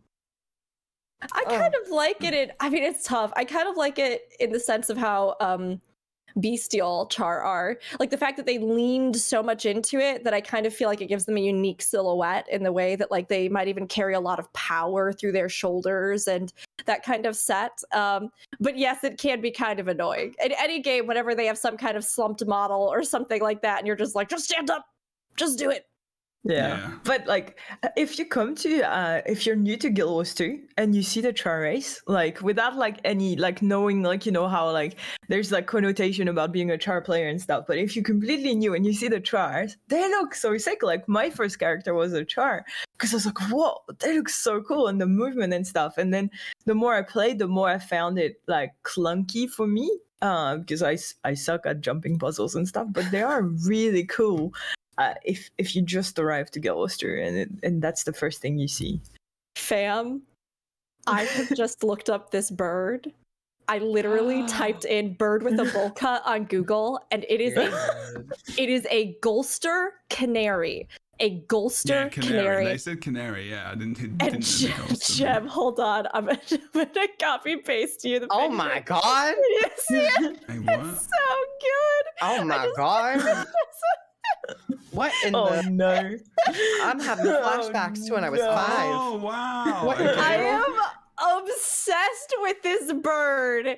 I have never seen a more beautiful bird. Oh my god. Yes.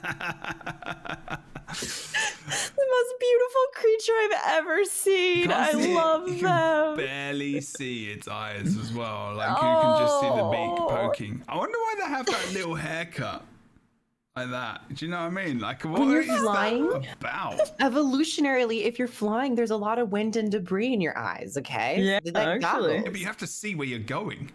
No, they echolocate. I don't. They just detect. They echolocate. Well, they're canaries, so they're pretty vocal. So I guess, yeah, maybe they could echolocate. Don't think so. Oh, look at Unless they're Raava bats. knowing things about birds. Science! Science. It's my baby. Science rules. It is your baby, that's true. Inertia is a property of matter. Bill, Nye, the science guy. Thank you, Kroof. I love this bird and I would die for them. And that's the most important thing that came from this live stream today. Sounds like Not it. the panda soliloquy? Okay. Oh. Okay, that's the runner-up. That's the runner-up. It's very high up there. Very high up. So they did this weird little jumping puzzle. Okay, right. Let me see what else there is. Because I want to talk about the trailer for End of Dragons. I think generally, here we go. Yeah, they showed the this was when they showed the difference between the day and night cycle actually.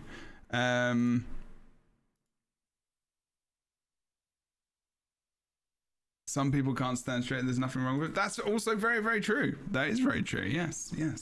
I think this is more of a specifically every single character in the race, like, and as well, like maybe there could be that thing, you know, there as well. I think more so the reason Char are kind of hunched over is because they are literal cats as well. So when they run, they put their paws on the ground. So like movement and everything else, and standing up. And obviously there could be some thoughts there about, you know, what they're like in terms of, you know, the other races within the world and trying to be similar to them, and, you know, all this kind of, there's loads of stuff they can go into. I don't think there was any insinuation there from anyone that, you know, there's anything wrong with standing up and having a hunch. I don't think that's anything that anyone was thinking about at all. So if anyone took offense to that, sorry about that, but I don't believe that anyone in this podcast would be saying anything about that. Okay, so yeah, the day, I do like the day. It's good. It looks so good. It's so good. And I love how the colors pop differently at day or night. Yes. Oh. Yeah. Like those trees that were bright pink in the night, and now they're like this really nice pastel that goes really well with the green. It just looks awesome. And like it breaks up the green more because there's blue in the sky and white, so it breaks it up more. So it's like, yeah, I don't know. And yeah, no, it does look good. And also I didn't notice, I think when it's lighter as well, you can notice shapes more. I didn't notice I keep pointing at my screen like you can see. Like the round. If you look up here. Yeah, I can see my mouse. I mean, I could do that. The roundness of the some of the buildings, there's like these less harsh kind of, so you can see the difference between the buildings. Do you know what I mean? So there's the more kind of culturist. It's not a word.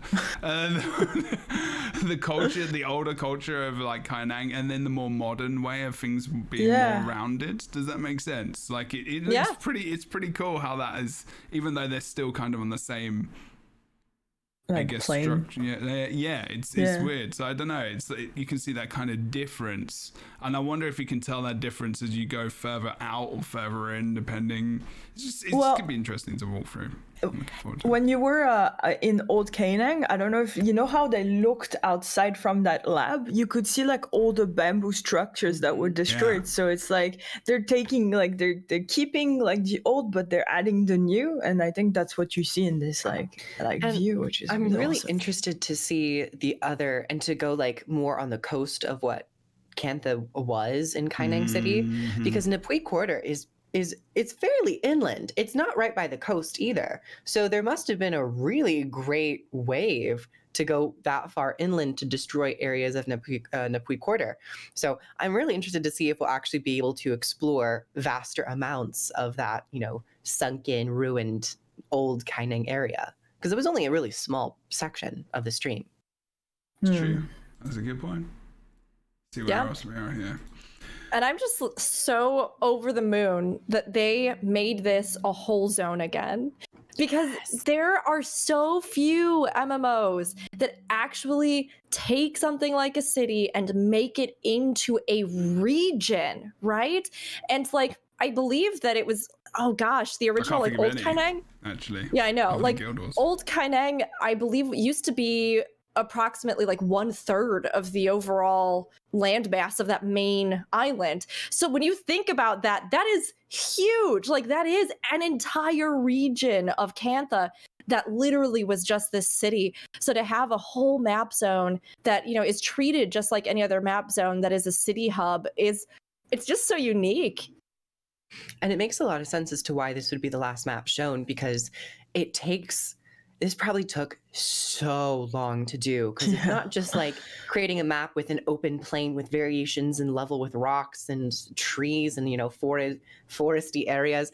This has to have so much detail with each and every corner. So this must have taken them, this was probably the map that took the most time to complete. Granted, we haven't seen the rest of the maps or all that stuff, but I mean, kudos to the amount of time and the dedication it takes to do a full city justice. And we only saw a snippet of this, so I hope that we can go deeper and deeper into like the royal areas and then maybe even the sewers. So it's a tall order. I'm just waiting in the stream moment to see when the iconic moment of the stream happens. The new meme. Yeah. The new meme. Connor's gone over to the cat. Stay away from the cat. One right corner. And gone to pet it. First of all, pets it, actually. Actually, it kind of looks like it kneels down to kill it. Oh my god. Oh, To kill it. Oh my god, it's like rolling over and stuff, and the kitten's like, it's just This was such an incredible moment. This is the kind of moment that makes live streaming just so hilarious and fantastic and dynamic. And oh my gosh, like it was as if they had actually scripted this with all of them zooming in and getting up close and talking about petting the cat and getting right up to the cat, and then the great betrayal, the great murder we all witnessed. Colin is probably like, yes, the water meme is dead now. Replaced by the dead kitty. I just feel so bad. I feel so bad for Connor because there is like nothing. Well, okay, there are things that would be very bad that I would not want to be called on the internet, but there are very few things that I would want to be called on the internet that like were like meme adjacent, and I would never want to be called the cat murderer. Like The kitten killer. the kitten killer. Kitten killer. Oh He my has to be God. feeling so bad right now. You I have to really want see- them to do an Easter egg now where there's one cat that you interact with that does die and you get an achievement for it. Like, can someone just quickly rush that and write that, please? It's so good. If you want to see something funny, go back to that moment and like replay it, but in slow mo. Like, It's You should terrible. see their You're faces. heartless. You should see their faces. Like each one of their faces is just devastated for like a second. Like Indigo is like fully like. Looks And it like took she's me a minute. At first, I thought the cat just kind of like flopped over to be pet. And then I was like, it's not moving. Oh, the kitten isn't moving. Oh, it despawned. Oh, it died. I was like, okay, wow. see all their faces, and they're just. You have to go rewatch this. It's actually. Oh, go. Oh, yeah, I don't know. And It was Ruby's like, hilarious. "Ah." It was hilarious and terrible and the best, and the whole chat was just like flooded with kitten killer comments. So Oh my god. Ruby's Oh. just like, what? Like, how dare you? If you don't know what we're talking about, you're listening audibly, and you couldn't see me playing that in slow motion. It's kind of disturbing. Basically, what happened is that Connor, one of the devs who was showing off the map, did like a /kill command on the kitten in the game, and the kitten died. So that is the message there. So that's cool. After gaining its trust and petting it, he killed the kitten. Basically, Fired. that's what happened. Demoted. Rook is just like harassing us in the chat now with pictures of this bird because no, it's like- I just put one more. it's very cute. It's very cute. It's like I would love to know the evolution, the reason why they think they've got that little haircut. It just looks like it has a little monk's tonsure. Like some of the pictures online, it has like a little bald spot, which is like the part where all the feathers come out. So it's just this like a part, or like, but it's just this perfect little bald spot. Wow, they're can't bald get as well. over That's it. even better. I really love that dumb canary. Are you on the Tengu hype train now, Jebro? There's a bald Tengu. Maybe. Oh. Maybe. There was never a chance to be bored. Someone just said end of cats. Oh god. That is actually the end of #end of cats, I guess. I think we're pretty good with Kaineng and the whole tour. Oh no, there was a bit they were talking no, there was still a bit. There's the skiff bit where they were touring around on the skiffs. They showed off a part of the sea, which was quite cool. I think it's still coming up. Okay, it's still coming up. There was an ant on my webcam, and I had to smack it. And Trying to pet us? Ooh. Sorry. Fine. Shall I take you on a tour? Ooh, look at Kroof stream room. Yeah, Kroof Tour instead of Kaineng Tour, Yeah, you know? sorry. Yeah. There were, Obi says in chat, noodles. There were a lot of nudes in this stream. There are a lot of discussions about noodles and or noodle-based foods, which I am now very hungry just thinking about it again. Yes, Wait, we're hungry And because we're I watch talking his- about nudes? Yes. stomach. Well, no, I I'm did not- thirsty because we were talking about nudes, but I'm hungry because of all the noodle references there That was were. Good job, Rook. Very Okay, impressive. I have to explain that I can't even take credit for this myself because there is a ramen place near us that if you order their ramen, which is delicious and it's one of my favorites in the city, they send you a sticker every time that says send nudes, but NOODS. nice. So wait, does that mean, Rook, that when EOD comes out, you're gonna have like a stack of noodles while gaming and discovering cancer? Okay. Yes, are you wanna kidding do me? Yes. That Yes. sounds like a good idea. I to hope be you'll honest. stream it. I'm gonna have a whole mukbang stream while I'm playing through Kaineng City, just like eating ramen, Let's And, do like, it. You should seaweed get wraps mics. and You should have rice. 2 mics. You should have a mic like here, and then a mic like in my head throat? Mic. Yeah, just like in your like on the edge of your mouth, like just No, Why no, not? Kroof, not in your throat, Kroof, no. there. No, don't have the That'd be mic. fine. I don't. I think that would be fine. That's not. be That's good. more extreme. I don't think that's mukbang. That's something else. Oh boy. Once again, that's I not- did not make those kinds of jokes. Isn't that called an endoscopy? I didn't actually say anything. I mean, isn't that's not a colonoscopy? What? No, I said it no. Endoscopy. Oh, okay. I was like, that is definitely not it. I probably prefer that. But Oh, like, Jebro. I heard Oh, oscopy. I Jebro. heard oscopy. Kaineng City As we is sit here. wonderful. Like, Yes, it Kaineng. really is. And like the water and the skiffs, and it does feel very like Venice-like as well. Look at the columns. Oh wow, Yeah. look at that column there. That looked cool. Yeah, The this weird Jade tower we Commons. mentioned. Like, I wonder if you can go up and down a bit like in Minecraft, you know, when you do that water elevator and so you shoot up and down. It's really Oh, cool. Yeah. Yeah, and they Yes. talked about some of this area housing the ministries and the various ministries that still exist, which are a part of the kind of government beneath the emperor that support Cantha. All of this was so gorgeous. I just love it. This is just very nice. It's good to look at. Being in Skiffs, also really fun. I liked the part of the meta events that they showed as well, and they talked about how they wanted to kind of diversify all the different events in this zone so that they were sort of like little mini games, but there were a ton and it was all kind of chaotic. So you were trying to like juggle all these different things together, which I thought was great. But seeing that you get to use your skiff in some of those too. And like we mentioned while we were watching live, that you could even have like a party with you in the skiff and that they could help you do this faster, right? If they're cheering you on, the skiff's going quicker. So that there's a lot of different ways that they are integrating those things. So it's not just, you know, purely fishing for the skiff. There's other stuff you can do with it too. Yeah. It's gonna be great. Oh. That'd The be good for 28th stream needs to come now. I know. would be cool. Yeah, this place looks cool. It looks like a nightclub. I guess so. Yeah, I guess what you mean. Pardon me. It's very much the centerpiece of this area for sure. It looks like you could. Like how the water goes right up to it as well. I wish they kind of looked up a little bit more as well. They didn't look too high up, I guess, that the building's pretty damn high. But yeah, there was this event just outside of this this main area where there were skiffs gathering power. I can't remember what the event was.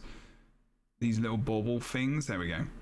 And I think someone was talking about how, you know, it's kind of cool that you could team up with your friends and in this event, and they could help speed up the boat while someone else is piloting it, you know. And there is that involvement where, you know, because this is technically, you know, a mount on water, which is, you know, involves more than one player. So it's a tiny bit like Siege Turtle, but in a very, very different way where, you know, you're just empowering it to go quicker, I guess. But it's nice how they kind of want to make people feel included in every way. Like even with skiffs, it's just like, oh, we want to make sure people feel included in some of how the game is being played, and it's just like there's always this thought of that inclusion in whatever they do. You know, it's very hot. It's nice. You know, it's nice. I like it. It's good.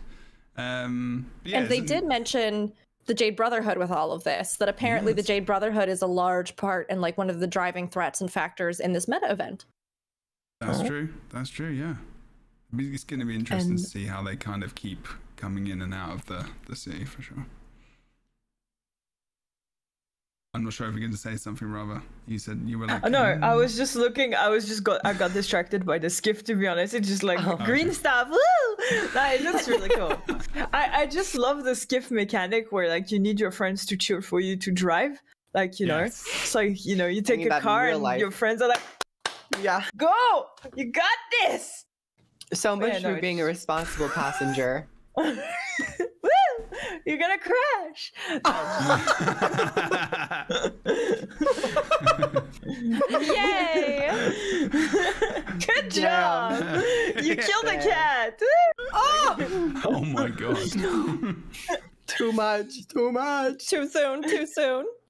Okay. Yeah, it's all cool. And then we got that little bit of a preview of I believe it's part of the meta event, right? That at a certain point it procs, and then somebody actually Yao, engineer, our beautiful friendly agender engineer Yao comes running up, and the door opens, and then we face this big boy.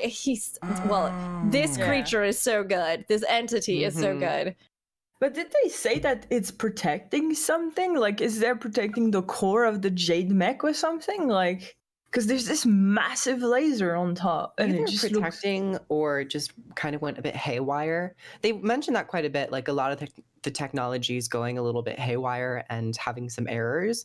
So maybe it is a situation with an error, and that is not a good mech to be going haywire. It's a little deadly. No. Look at No, Yao's I think they... arm as well. Like, sorry, I just randomly They did looked at Yao him. dirty. What do you mean they did with the Yao character model. The concept art was so good, and the in-game model's kind of potato. I am like not it? super sold on their face. I know. The rest of the model, I really like. The arm and stuff is cool. Everything, yeah. The face and the hair, though, it's not what the concept art was at all. I was like, yay, yeah, and I'm just like, oh, yeah. Oh yeah. Yeah. Well, But the creature that's in there is really cool. I think I mentioned that it was they had made some of these to be like defenders of important areas, or I mean kind of like power generators, I would guess, or parts of the city that in case something ever made it in that deep. So to have something like this, run amok for some reason, whether something or somebody is behind it, or it's just like the actual powers of Jade are fluctuating and it's causing these strange things to happen. I don't know, but this fight looks cool. Well, the name does. The name of it is Corrupted Jade Behemoth. So Corrupted. Yeah.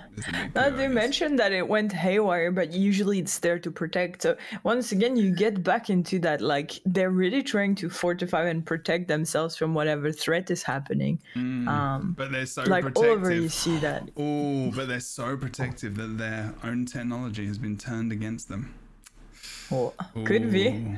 Yeah, there's so many people. I mean, that's the thing, though. When you are protecting yourself so much, those protections can be... This is a very therapy counseling thing.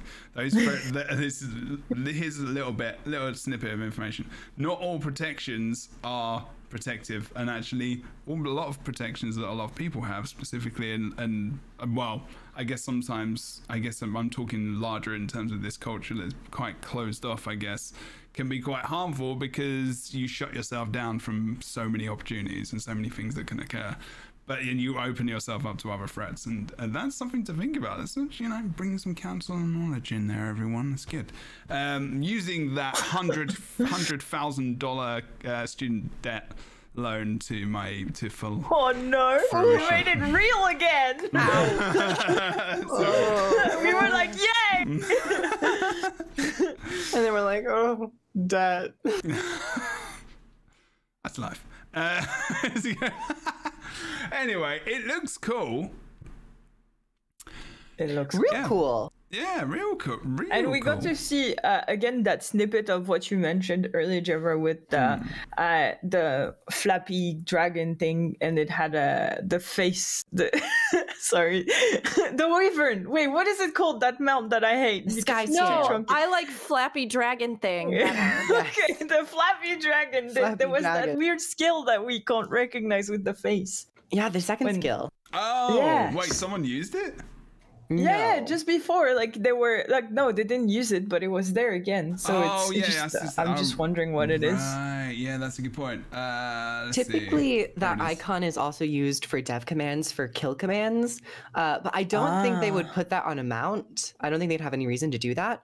So I kind of predict that it's something with the Jade bots, because Jade bots have interacted with everything in the game for the most part, Yeah. like lighting.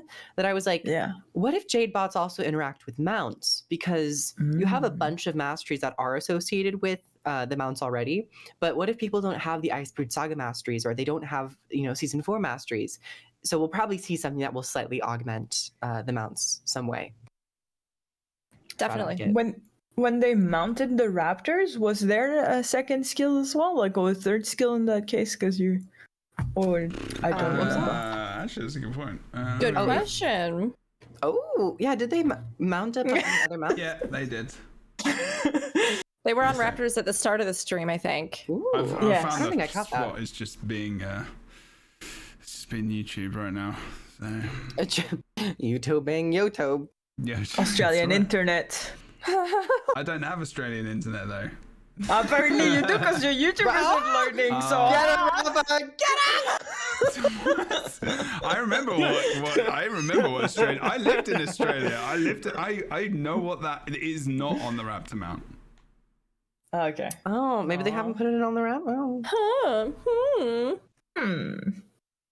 Still would like to see some Jade bot interaction with mounts, because Yeah, that would be cool. good thing. Maybe they feed them or something in like an AFK way. Or the Sky AFK Scale thing. gets like a meteor that it spits out of its mouth. Yeah, that's just like a one-shot KO kind of situation. Yeah, I think that would be balanced. Especially versus Insta-death. animals in interior. Yeah. Okie dokie. Well, that was pretty much most of the thing there. I actually thought we could have a little chat about the launch trailer and also the launch dates. But we've been going for a while, so I wondered if anyone else needed a break, because I need to go to the bathroom for like a moment and then come back. So if anyone else needs to grab a tea updates, then that is also fine. And we Gonna can grab come some back more in coffee. a couple of minutes. What do you reckon, stream? Are you good to have like a couple of minutes and we'll come back and talk about the expansion, the release dates, and we'll have a look at the actual game features trailer. That's not a release trailer, it's a game features trailer. That's what it actually is. But sorry, you can go and get your tea now while I'm just talking crap. I'm just talking to the stream to fill time. Go and get a thing that you need to get. Refill your coffee, do the stuff. Right, we'll be right back. Do not go anywhere, people. We're just on a miniature break. If anyone comes in and is scared, we'll be right back, okay? I'm just going to turn all the audio down. There we go.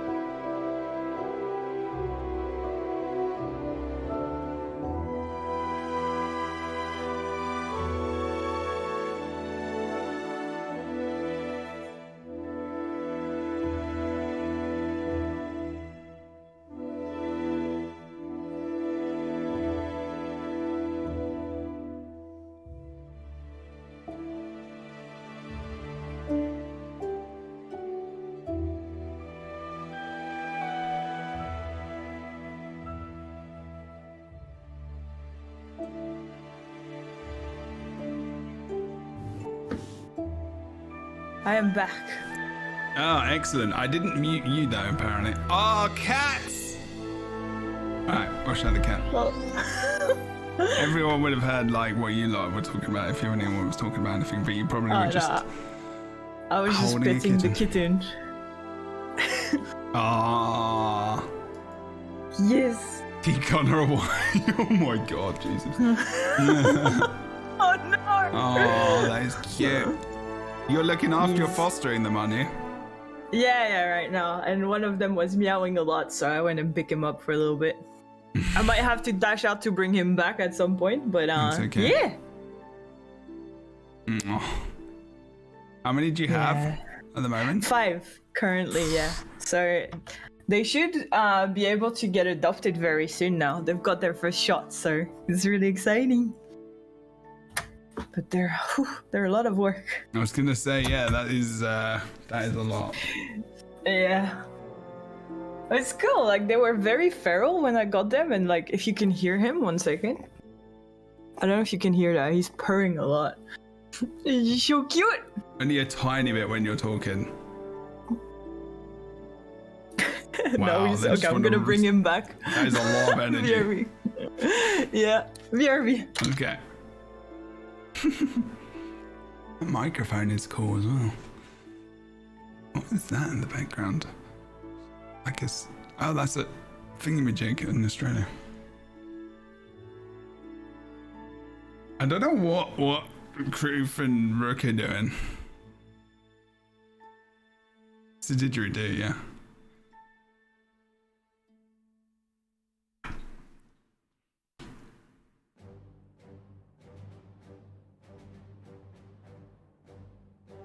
It's a thingamajig, yeah. She's Australian. That's true. Very Australian now. Yeah, the didgeridoo. Did we all get back at the same time? Well, you and I did. I don't know. Yeah, you two were lost. Can Kind Raava of missed play out it? on the kitten. Yeah, you missed out on the yeah. kitten. Yeah, I'm sorry. That's what lateness gets you. Can Raava play that didgeridoo? I can, yes. But Ooh. do you That's guys want to... Yeah, I want a concert right now. Okay, give me a second. Okay. And then we'll continue. We have a bot. I'm not showing my face doing it because I'm scared of being Photoshop sucking pasta. Okay.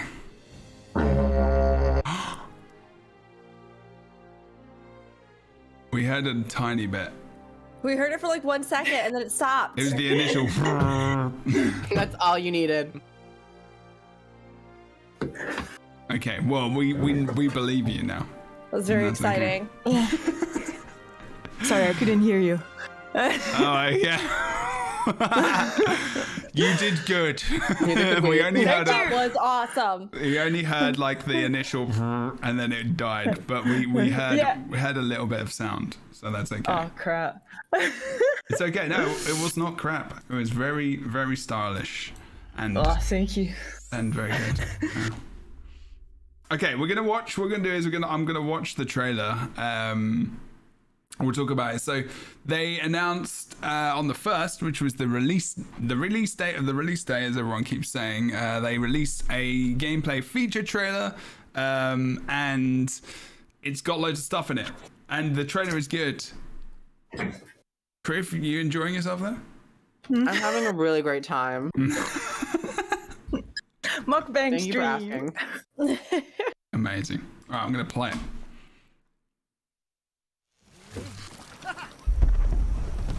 By the way, I just want to say before I don't talk over the rest of it, the most hilarious thing, the best thing about this trailer is the guy at the beginning who's fishing and he's just like making these random noises and he's so excited about fishing and he's just like, ah, yeah, and then immediately that whole feeling is just destroyed. That is just literally ruined.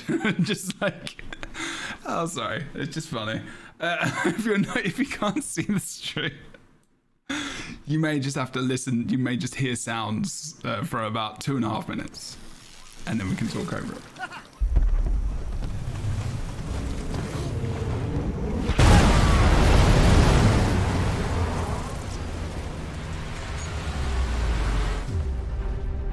Ambassador's dispatch. Queen's eyes only. The Empire of Cantha is not what we remember. They are the most powerful nation on Tyria, thanks to their Jade tech. And they don't trust us. We have to show them that we're on their side.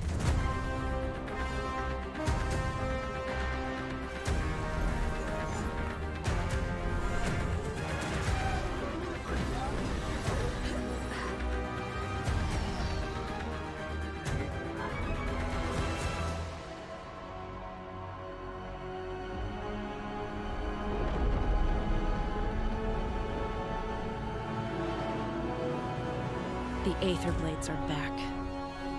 Now they're planning something big in Cantha. If we don't stop them,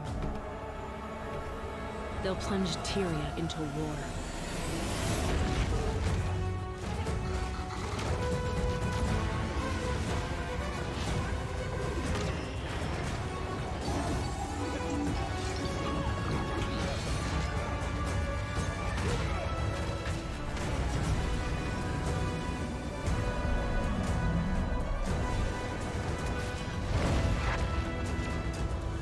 Everything Dragon's Watch has fought for. It all comes down to this. The secrets of Cantha. The secrets of the dragons. We have to uncover them all. Before it's too late.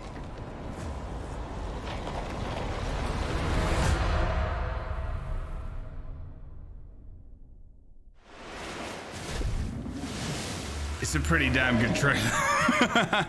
It really is. It really is a good trailer. Oh shit! I think I turned you all down, but none of you spoke. I don't think during the whole thing. That's okay. Hopefully not. I'm pretty sure you did it. I know what you mean by the model now, because I think that's Yao at the front, right? Yes. No. Yeah. That is Yao. That's Yao right there with at the the end. goggles. At the end. Yeah, sorry. Again, I'm You're talking about the pointing. in-game. No, I was like, we didn't see him in game, but yeah, right there. Yeah. Yeah, their face does not look the same in the concept art as it does in the model that we saw today on the stream, which is deeply unfortunate. And the rest of everything is good. The hair had like length to it, and it was like very like dramatic. I was like, the concept art, I really enjoyed it. I think looks still fine, but I had the expectation of the concept art. I was like, oh, both look good, but I was like, the concept art's good too. Yeah. I mean, this trailer has so much stuff in it, though. This is like what we were asking for when we were talking about what we were hoping to see in regards to advertising for the game, right? Like, what are the features? What's the context of what's happening there?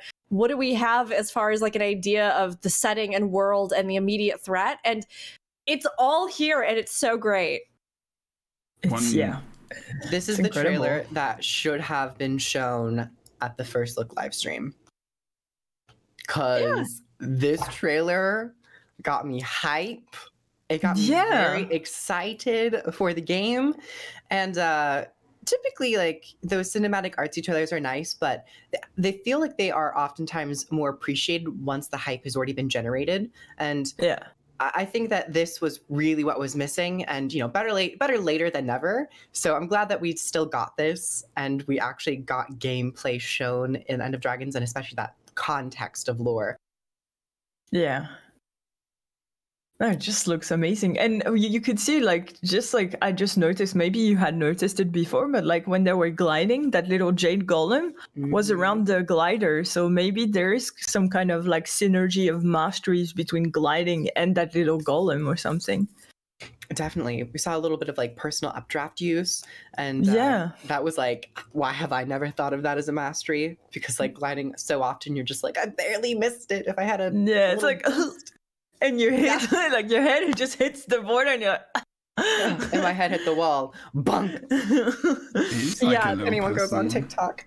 And then there's that little bit where it looks like it almost reses you from a down state if you're like out in the world, kind of like pets sometimes do. I love those little integrations. I mean, there's just so many things featured here. And even if they had, you know, released a version of this trailer that didn't have the Jade bots or had something in the middle that was, you know, just like a mystery mastery later to be revealed, or whatever it was. I still think it would have been. That's you. That's the thing. I told you. You're right. You're right. You're dead on. Oh You're absolutely there. That is it. That is absolutely it. You every time you're like, oh well. And then, What's funny is that I actually got this from one of my like theater school friends who used to just all the time periodically just go like. At you. Amazing. I just haven't stopped doing it ever since.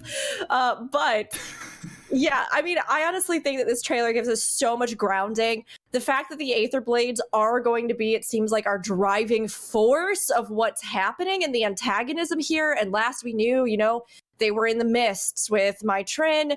Who knows what they discovered there or what machinations they have in mind for Cantha. All the stuff about the masteries, the feature showcase. I even really, this is such a weird specific thing.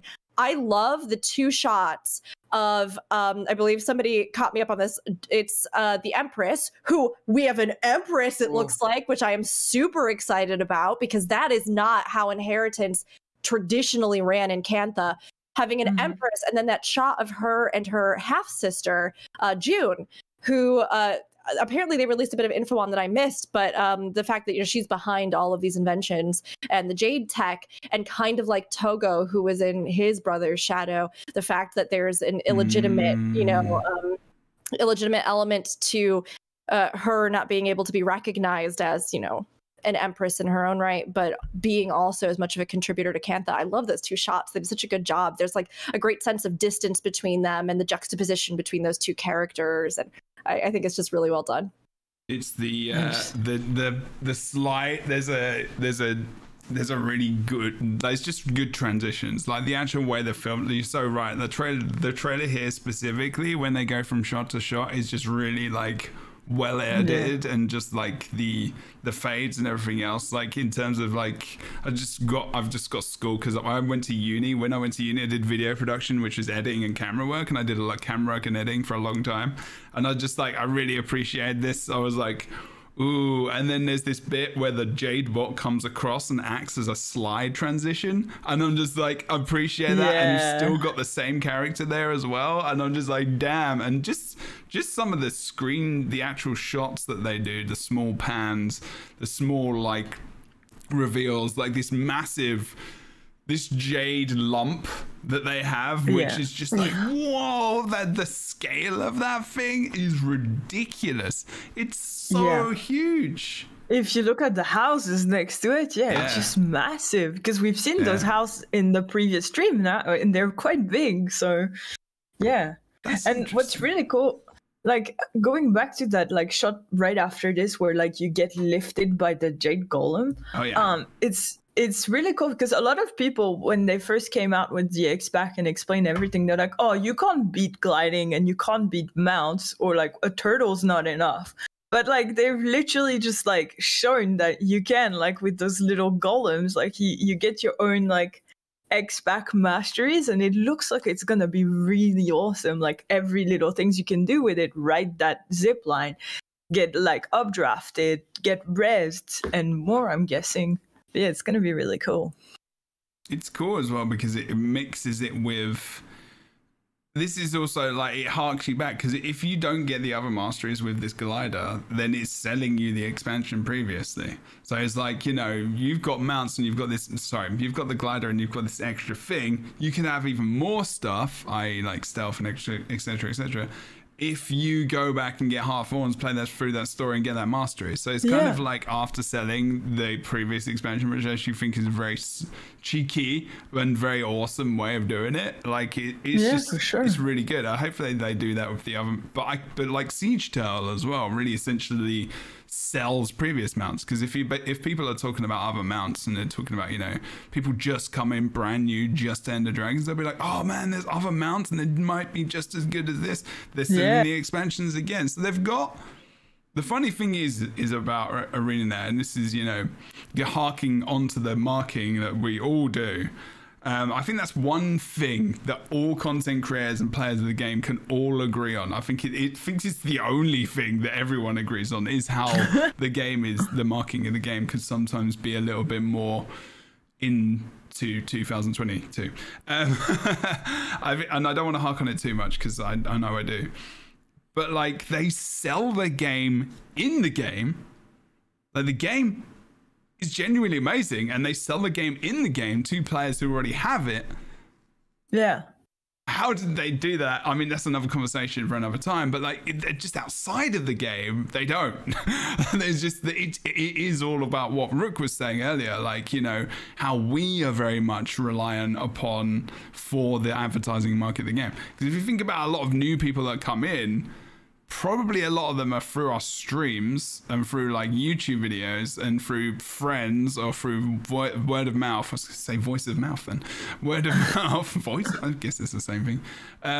But like, that's how a lot of people get in. So these next, I mean, we've not got that long, 3.5 weeks until it comes out. It's gonna be really interesting how that happened, like how they ramp up from there. And you know, we talked about live stream stuff earlier. But the Jade Bot stuff is just... It's gonna be amazing. And maybe that's like, you know, how we saw it on the sky scale. Maybe that is a mastery where you get lifted on your sky scale, like those like flying mounts. So I don't know, maybe they'll synergize it that way, like they synergized it with the gliding. Yeah.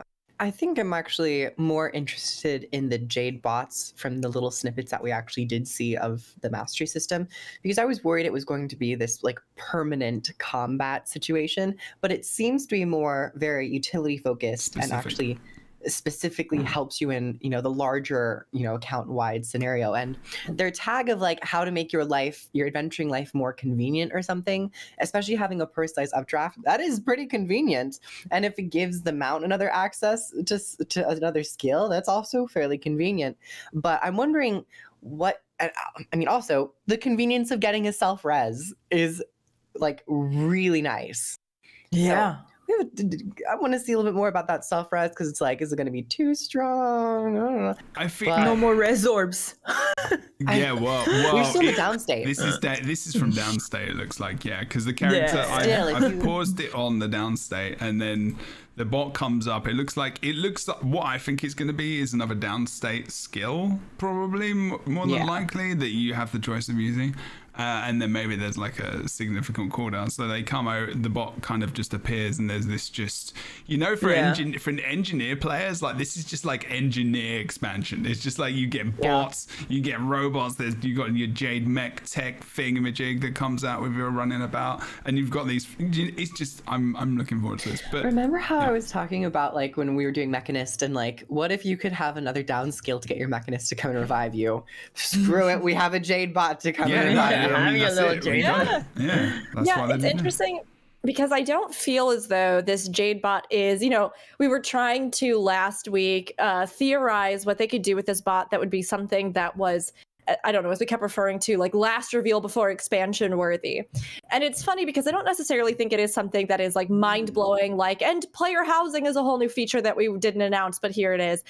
But the convenience of it cannot be denied. And depending on how it culminates or like what the actual full mastery track line is and everything, this is really nice, I think, honestly. And it's something too that, Jeb, like you were saying, I think really brilliantly builds off of existing things in the game so that it is encouraging you to engage with those and acquire those and have those. And then if you've spent that time, you know, you get something more from it that makes your life just a little bit more convenient. And who doesn't like this cute little bot? It's just so adorable. Like, depending on how they work it in, I could definitely see it being something that leads people to want to engage more and learn more about the mastery systems. Yeah, sure. I wonder if it's going to interact with skiffs or fishing. Probably. Because that's a mastery. That's a mastery and a mastery. Although I guess you could say mounts and gliders are masteries as well that would interact with each other. Yeah. And like masteries interacting with each other is just an idea, you know, just because we forget that, you know, even though the mounts are a separate thing, they are masteries. Like they are technically masteries. So like all of the masteries working together is kind of almost like the trace system as well. Like, you know, they've got this intermingling of skills and ways of being in the world, which is kind of very unique. Obviously, they're not going to chuck this stuff in World v World and PvP. Like, I'm just expecting that to not be a thing. That would be weird if it was in World v World. No, can you imagine if the Reds? No, they're gonna do it. What you think so? Absolutely. What, the revive? What? Sarcasm on her. I don't know. But you know what? It would be, I gotta say, it would be a really interesting weekend for World versus World if when you're gliding, you could use your personal updraft to get like over a wall or like to do something into like. I still think you have fun things with World versus World. Yeah. I agree. I think they should just allow people to use everything in World v World and just have big dome bubbles and like and stuff like that, which you can destroy. Like, I think they should just take World v World to the next damn level. But that's a different conversation. But oh my god, this shot again. Like talking about the shots in the trailer. For Echovald, like this whole like really gothic kind of church scene was just like it looks completely different from the map we were just on. Like the stark difference is just like and even it looks gigantic.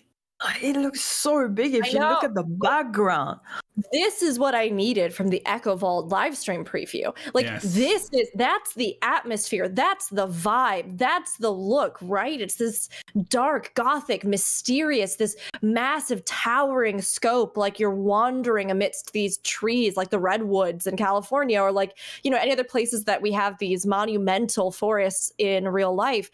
It is something that is, it is such an interesting experience. And it is just like, I don't know, it gives like chills. You know what I mean? Like it's so fascinating and humbling in a sense to be surrounded by things of such big scale and history. And it's so well done because like if you have this shot and you don't know what game you're looking at, it looks like Dark Souls, but Go was Stuified as well. Like you're like, what the? Okay, I want to go beat up a boss in there, like, you know.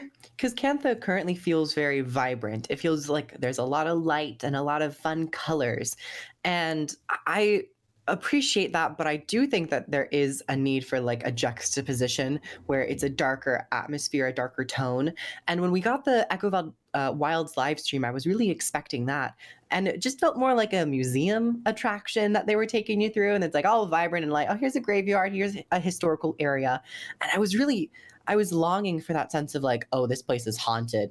Oh, we gotta call in some exorcists. Like this is not good energy they could here. have done it. I think a different way. I think they were still learning how to do a map tour there, as well. Maybe I'm not sure if they've done it much in the past. Have they? They haven't really done map tours. They don't. They do. It is a very interesting way how they do things. Sometimes I know ESO does something very different, which is actually I think is quite cool. They have like this big blow up stream where they reveal all the stuff and the things, and then they have a post stream, which is like community team, and then they have like main like league game designer.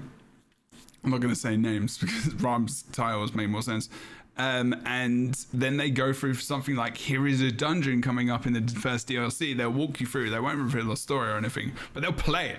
And they will literally play it because it's on PTR in the next couple of days otherwise. And they might take you through maps. They might take you through an example quest. And they've just got this really natural way of doing it, as well as introducing humor and everything else. And it's just like, it feels like they could learn a few lessons from different people from different companies who do this, or just do it in their own way, which is unique. Like today was funny. There was some humor in there. It was, you know, I think the map obviously does a lot of the work itself anyway. But yeah, I think you're right, Kroof. Like with Echovald, they didn't really highlight this. They just didn't. Like, it might be that the trailer is purposefully lit in this way as well, and like, you know, that's After Effects or whatever, but I feel like that is in the game. Like, it was very bright. Like, we did feel like we were, for some of the time, we were quite high up rather than down in the roots and everything. I know we started there, but we kind of left there quite quickly. I would like to see them do it. I would actually just like to see it again, to be honest. Just do it again. Like, it would be cool if they had like a longer stream, post stream, and they just had someone running around on a mount, or just some footage. It doesn't have to be everywhere, just little bits and pieces sometimes would be cool. But Yeah, I mean, that's all we get in this trailer. But it was good. It was impactful. I mean, It was good. what's just so interesting to me is that I think it goes to show how you actually like deliver and set up, like, what do we want this zone to be like, to embody? How do we want to show it contrasting to other places in the expansion? What's the hook for this zone? And this is the atmosphere, right? So this one shot does more for me than any of the footage of them running around from the other one. All it took was 2 seconds of this, and I was like, I get what you're trying to say with this zone. I feel it. I vibe with it. I see how it contrasts with everything else. So I have an idea of the different experiences I'm going to have in this expansion. So, like, I'm actually excited now for Echovald, but I wasn't from the previous advertising. And I think, like you said, they are trying to push forward how they do these sorts of things in live streams, which is admirable. And I'm really glad that they are doing this. It will just take them a bit to figure out what exactly works for them. But I think already, like, today's stream, I thought was very good and fun, and we got some good stuff from it. And like with this previous trailer, again, all the context is starting to come together. And I'm sure they're taking away a ton from this like release experience, you know? Yeah. Yeah, I think as well, like, I'm not too worried because they're not getting massive viewership from these streams. That is the decent viewership. For what it's worth, Guild Wars 2's numbers end up really spiking during these live streams. Okay, I feel like we may have different ideas of what a good viewership might be for an MMORPG on Twitch. Well, I don't know. Comparatively for Guild Wars 2. Yes, it is good. Yeah. For generally for the game, its stature for where it's supposed to be, like, I feel like it should be a lot more. I would definitely, after today as well. And again, this could be an advertising, this could be a marketing thing as well, something we talked about in the past.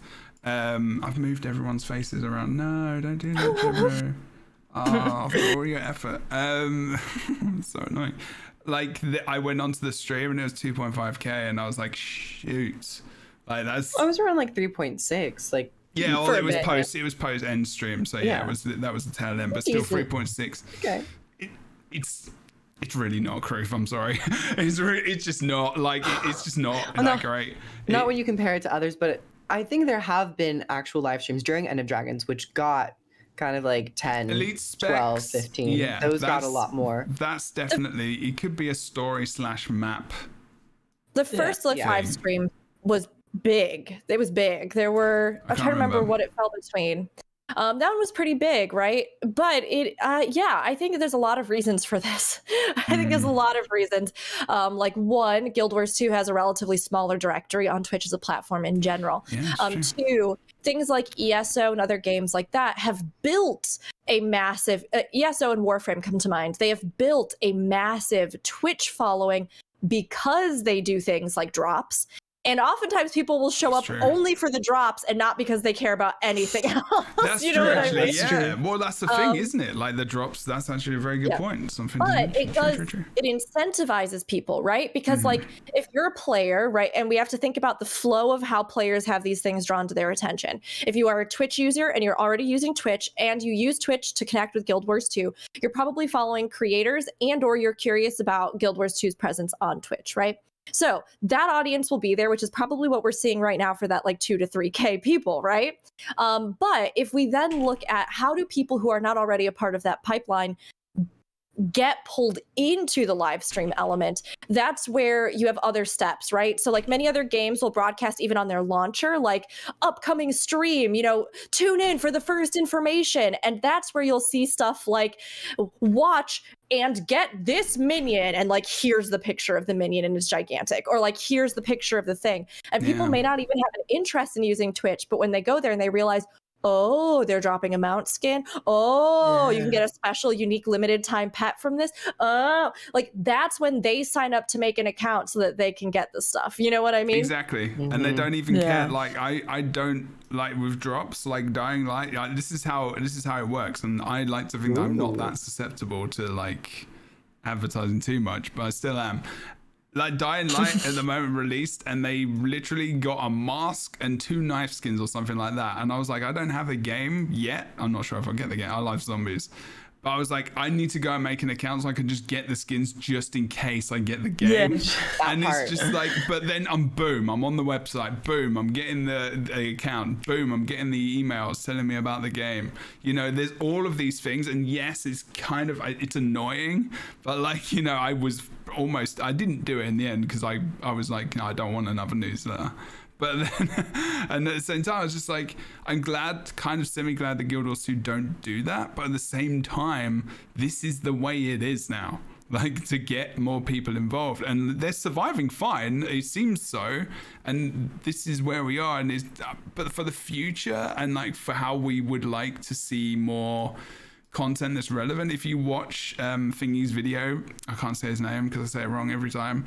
He makes really, really good points as an outsider, and it doesn't sound like he had to make much effort in terms of research to find out that the game, it had a launch which was fantastic and has very, very unique game features, but then fell off because of the endgame that didn't exist. It fell off because, you know, the game didn't have the advertising it needed to push such awesome parts of the game forward to people who would be really interested in it. And it was talking about, like, it was awesome to see the passion he had for, like, the fact that there were events and hearts and how it was just done differently, and the player like creating a character, like the artwork that came on the stream. It was just like, it was such a good video to watch. Like if you ever want to watch like someone be so excited about Guild Wars 2 at the beginning, I was just like, he was cool. He's just being genuine and authentic, and that it was just like, damn, this guy is really enjoying just character creation. I can't wait till he gets into the game. Do you know what I mean? And like how different it's going to be. And he's just like,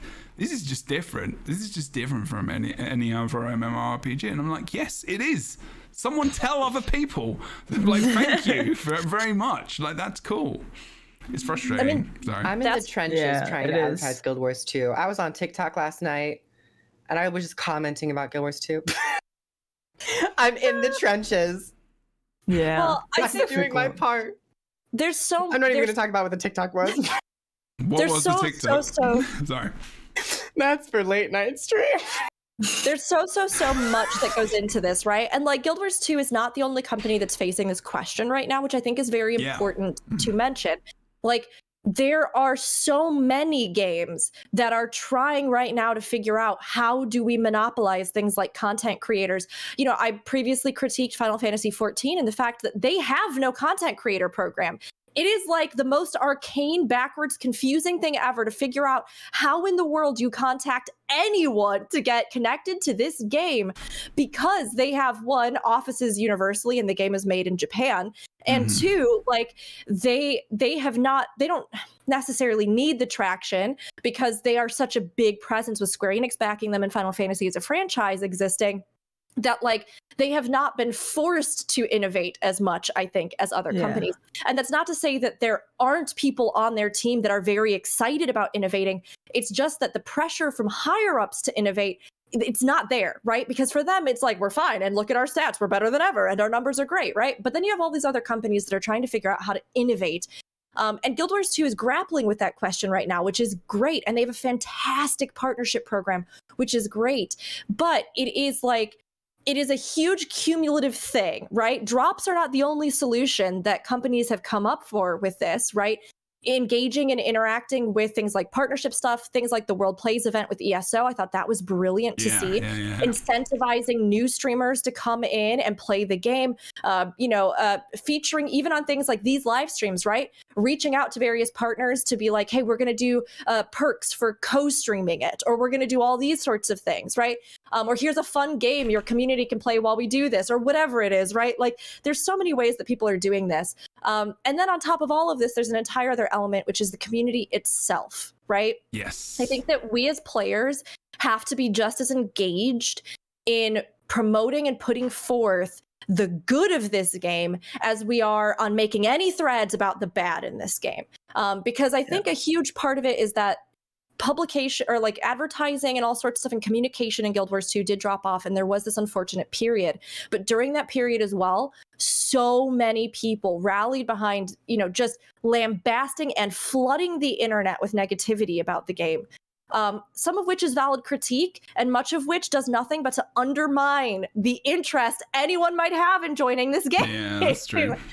So it's also about it's about bridging that gap on both sides so that we as creators are constantly reaching out to other people. I talk to other creators all the time about Guild Wars 2, and I'm like, hey, if you found it frustrating working with other companies, ArenaNet has been amazing. As players reaching out to bring friends in.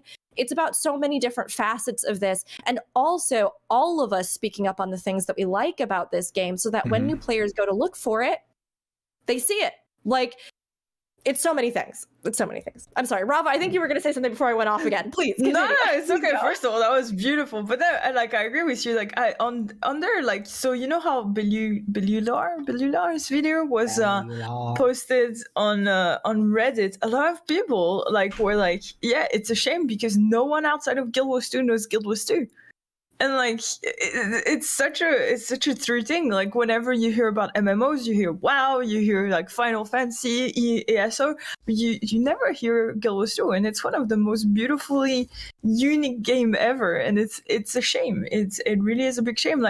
And for example, today, that if Jebro hadn't told me, hey, there is going to be a stream, a live stream of Guild Wars 2 today, do you want to react to it? I didn't know there was one. Yes, they posted a poster months ago, but they don't do anything to remind people or to advertise that there's going to be a stream. So I think that's why the viewership, because it was quite low, 3K. Yes, it's a lot compared to us, but it's quite low. So yeah, I think I found that Guild Wars 2 is the type of game where people have it in their subconscious. Because when I talk to other people, I'm like, oh yeah, Guild Wars 2, and they're like, oh my god, I haven't heard about that game in so long. Is it Guild dead? Wars 2, I don't often get as it's dead, but I get Guild Wars 2, people remember that name to some extent. It's just that they're not often reminded, as you were saying, Raava, of the game, where as we see World of Warcraft or Final Fantasy, they have the marketing strategy down to always be drawing in those look at this awesome lore actiony cinematic trailer, look at this gameplay trailer, look at the new classes that we're inputting, look at the new spell effects and all that stuff, all the zones. And Guild Wars 2 tries to mimic those things, but when it comes to live events, they've kind of not hit the nail on the head in recent years. But I really enjoyed Heart of Thorns. I don't know, I found Heart of Thorns period to be pretty energetic. So yeah, the hype around Heart of Thorn was much bigger, it feels like. And the thing is there's so many little nuggets in Guild Wars 2 that people really don't know about.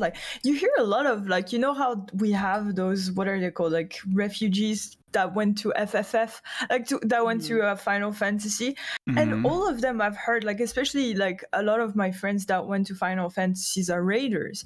And they all told me the same thing. They're like, yeah, I play Final Fantasy, but I miss the dynamic combat, play of Guild Wars 2. And that's something you hear everywhere, but no one knows about it because, no one, advertises it. And, that's something that a lot of players can't find in any other MMOs. And but yet so simple, because you would think that would be the very first thing advertised because it's a video game. What is the gameplay? How do you actually go about interacting with this product? And to just slightly compare it to another upcoming MMO, Lost Ark. One reason why I'm so interested in Lost Ark is because they're really hitting home and driving in that their combat is extremely action-oriented and a spectacle. So just for that simple aspect of how you operate with the game, I'm suddenly like, oh, I really need to try Lost Ark to at least see what it's like. And Guild Wars 2, I think they always say they have dynamic combat, but they don't really show it off in the greatest light. Yeah. No. The only thing or entity that shows it is mostly YouTubers and streamers. When people watch us play, a lot of new viewers are wow, the way the combat is done, it's so interactive, or it's so responsive and reactive. But when you look at if you go to the Guild Wars 2 YouTube and you look at their videos, you never see that. Even the PvP, it's incredible. The way, well, let's not talk about some issues with PvP, but in itself, the combat is great. I'm not talking about the environment, but the combat. Yeah, Like it's such a golden nugget. Like I watch. I've never played any other MMOs, but I do watch like certain streamers that play ESO. Like I've watched Jebro play ESO, Rook. I've watched you play Final Fantasy, and I look at it and it looks beautiful and stuff. But it's like it looks very slow compared to Guild Wars 2.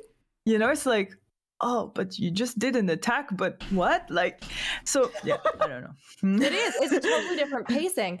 But part of that is like the way that you. I'm trying to think of good words to use for this. What good words can I use for this? Beautiful, brilliant, bombastic. Is the way that you translate what's happening to viewers who don't have a basis of understanding, if that makes sense, right? Yeah. Like the amount of times that I have pitched a meta event to people. You know what I mean? And like people will come in and they're like, what's happening? And I'm like, all right, you know how you've always wanted, like in your mind, you think like when you start an MMO and you're going, I'm going to be going up against these huge threats with all these people around the world, and we're going to be taking down this massive dragon. And then you get into MMOs and you realize like, oh, well, there's limitations. They can't realize it. There's, you know, oh, but we're just like 8 of us in an arena. I was like, Guild Wars 2 said, to hell with that. And they made meta events. And like these, you want to fight a dragon? There is the dragon. And I like pan to the dragon. I'm like, you want to wage war across an entire map? Here's the 200 people waging war with me across this map right now. And like, that's the kind of connection that I think people are looking for. I mean, just like you said, right, Kroof? These are my hand gestures to help you build the mental landscape. Bam. But it's like, Kroof, you know, Lost Ark is catching you because they are showing something, and then they are within that context pairing with it what you need to understand about it. So it's like, oh, they dodged, you know, dodge your enemies lightning fast and, you know, turn around to turn the tides. And then here's the other thing, right? So it's about creating a language, both visual and then also in whatever way, you know, overlay, voice overlay, context of setting. What's the question or what's the thing that people desire? How do you answer that in your game? So it's all of those things. And I think that's been a big learning experience from a lot of these live streams, in that some of them have not necessarily been billed in such a way that, like we talked about, if you are a new player looking in, you are being sold on what's happening. You know, if you're an old player, they're like, there's new metas, and you're like, cool. But if you're a new player, you're going, what's a meta? And can you show me one? Yeah, no, that's true. Like, I think, like, yeah, Guild Wars is very lucky to have such a like people, like really good content creators, like even partners or non-partners, because we like really try to showcase what they don't showcase. But it's a shame because I think like it needs to be more, and it needs to be on both sides, because it is an incredible game at the end of the day. It's beautifully artistic, the music is beautiful, the combat is incredible, the events, like it is a great game. It's just like it's not showcased properly. It's pretty much having like beautiful Cinderella in like shitty clothes. Oh, sorry, bad clothes. That's my first swore. That is very good, actually. I'm very proud of you. I swore earlier. Okay. Should promote their creators more. I mean, there is arguably there is that. I mean, I think I've got to be careful about that the partner program aspect of it. But like, yes. I would just say that. I will say that. Yes. Well, all of that to say, and all of this discussion aside, which we've talked about, but you know, we constantly re-talk about and contextualize in different ways. This piece, this trailer, this I thought was good. Pretty good. It showed features. It showed the context. This again, to me, I was like, yes. This is exactly what we've been asking for, in a sense. There is the context, and there were some great selling features, including this incredible shot of Echovald. You know? Yeah. Okay, Raava counter as well in the stream. No. Thank you very much as well, Rook. You've been here been doing this for quite a while, so you know you're steering us back. You are the rudder / steery stick. That was a compliment. I don't know if this is better or worse than the thinly veiled sassy insults from earlier, but I'll take it. Thank you, Jebro. I do what I can. Straight from the heart. Not Straight managed. from the heart, that one. Mana junkies. What? Rata NovOUS. Okay, It's everybody. Mana Okay, play the junkies. You're trailer. wrong for that Play one. the trailer. Show me the whale. Let's get on to the next point. You're Love wrong you, for that one. Love you all too. I really love the way Jebro gleefully giggles. It's very good. Looks a little bit like Rata NovOUS, actually. But I really. That's all I wanted to say. Okay. But I really, Kroof, 2022. I felt weird just jumping directly to the next thing that I wanted to say. So my brain was trying to debate if I should continue to speak or not. Let's So look the- at yeah. the. Let's look at the. I wanted to talk about the trailer, but I was like, are we still in this Rata NovOUS thing? Is it too We fast? were for a little Yes. bit. We were for a Please little bit. talk about the trailer. Please I was talk about actually the going to trailer. play. I'm I beg of playing the you. trailer now so that you can see the contrast between the different zones that they actually show. Because I think they showed that. I think that's New Kaineng. Then there's, well, that's New Kaineng. But If look I at were the to difference. critique- If I were to critique Yeah. one thing about this trailer, it was the guild hall. I think they could have cut that section. It really The Guild Hall felt is a very fillery. main. But game like No. no. What? I just know why no? it was there. No. It's a I feature. actually had several people say that they thought the guild hall, like after this, they're like, the guild hall looks so beautiful. I'm really excited about it. I even saw in Discords that people were like, so we're switching to the guild hall, right? Not my Discord, other Discords, just, you know, other things that I'm a part of. So it's there. I mean, we talked about this last episode. I don't know if we have to rehash it all. I don't know. I think the guild hall needs to be expanded upon in some way, shape, or form to really be a true selling feature of the game. Yeah. But I do think it's beautiful, and I think that the environmental elements that have been so strong in other parts of what we've seen, also strong in this. The Everblade ship as well. Yeah, I think so. I think the Guild Hall deserves a snippet.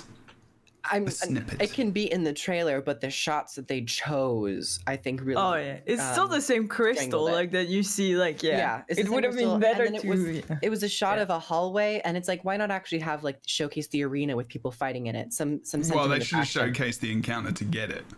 Probably. That Yeah. and also like you know, having a cinematic that shows the structuring like they did in Heart of Thorns when like the buildings are built yeah, up. that was really This- good. Yeah. And also, we That's didn't think true. about that. That is going to be a part of this guild hall because each expansion has those cinematics.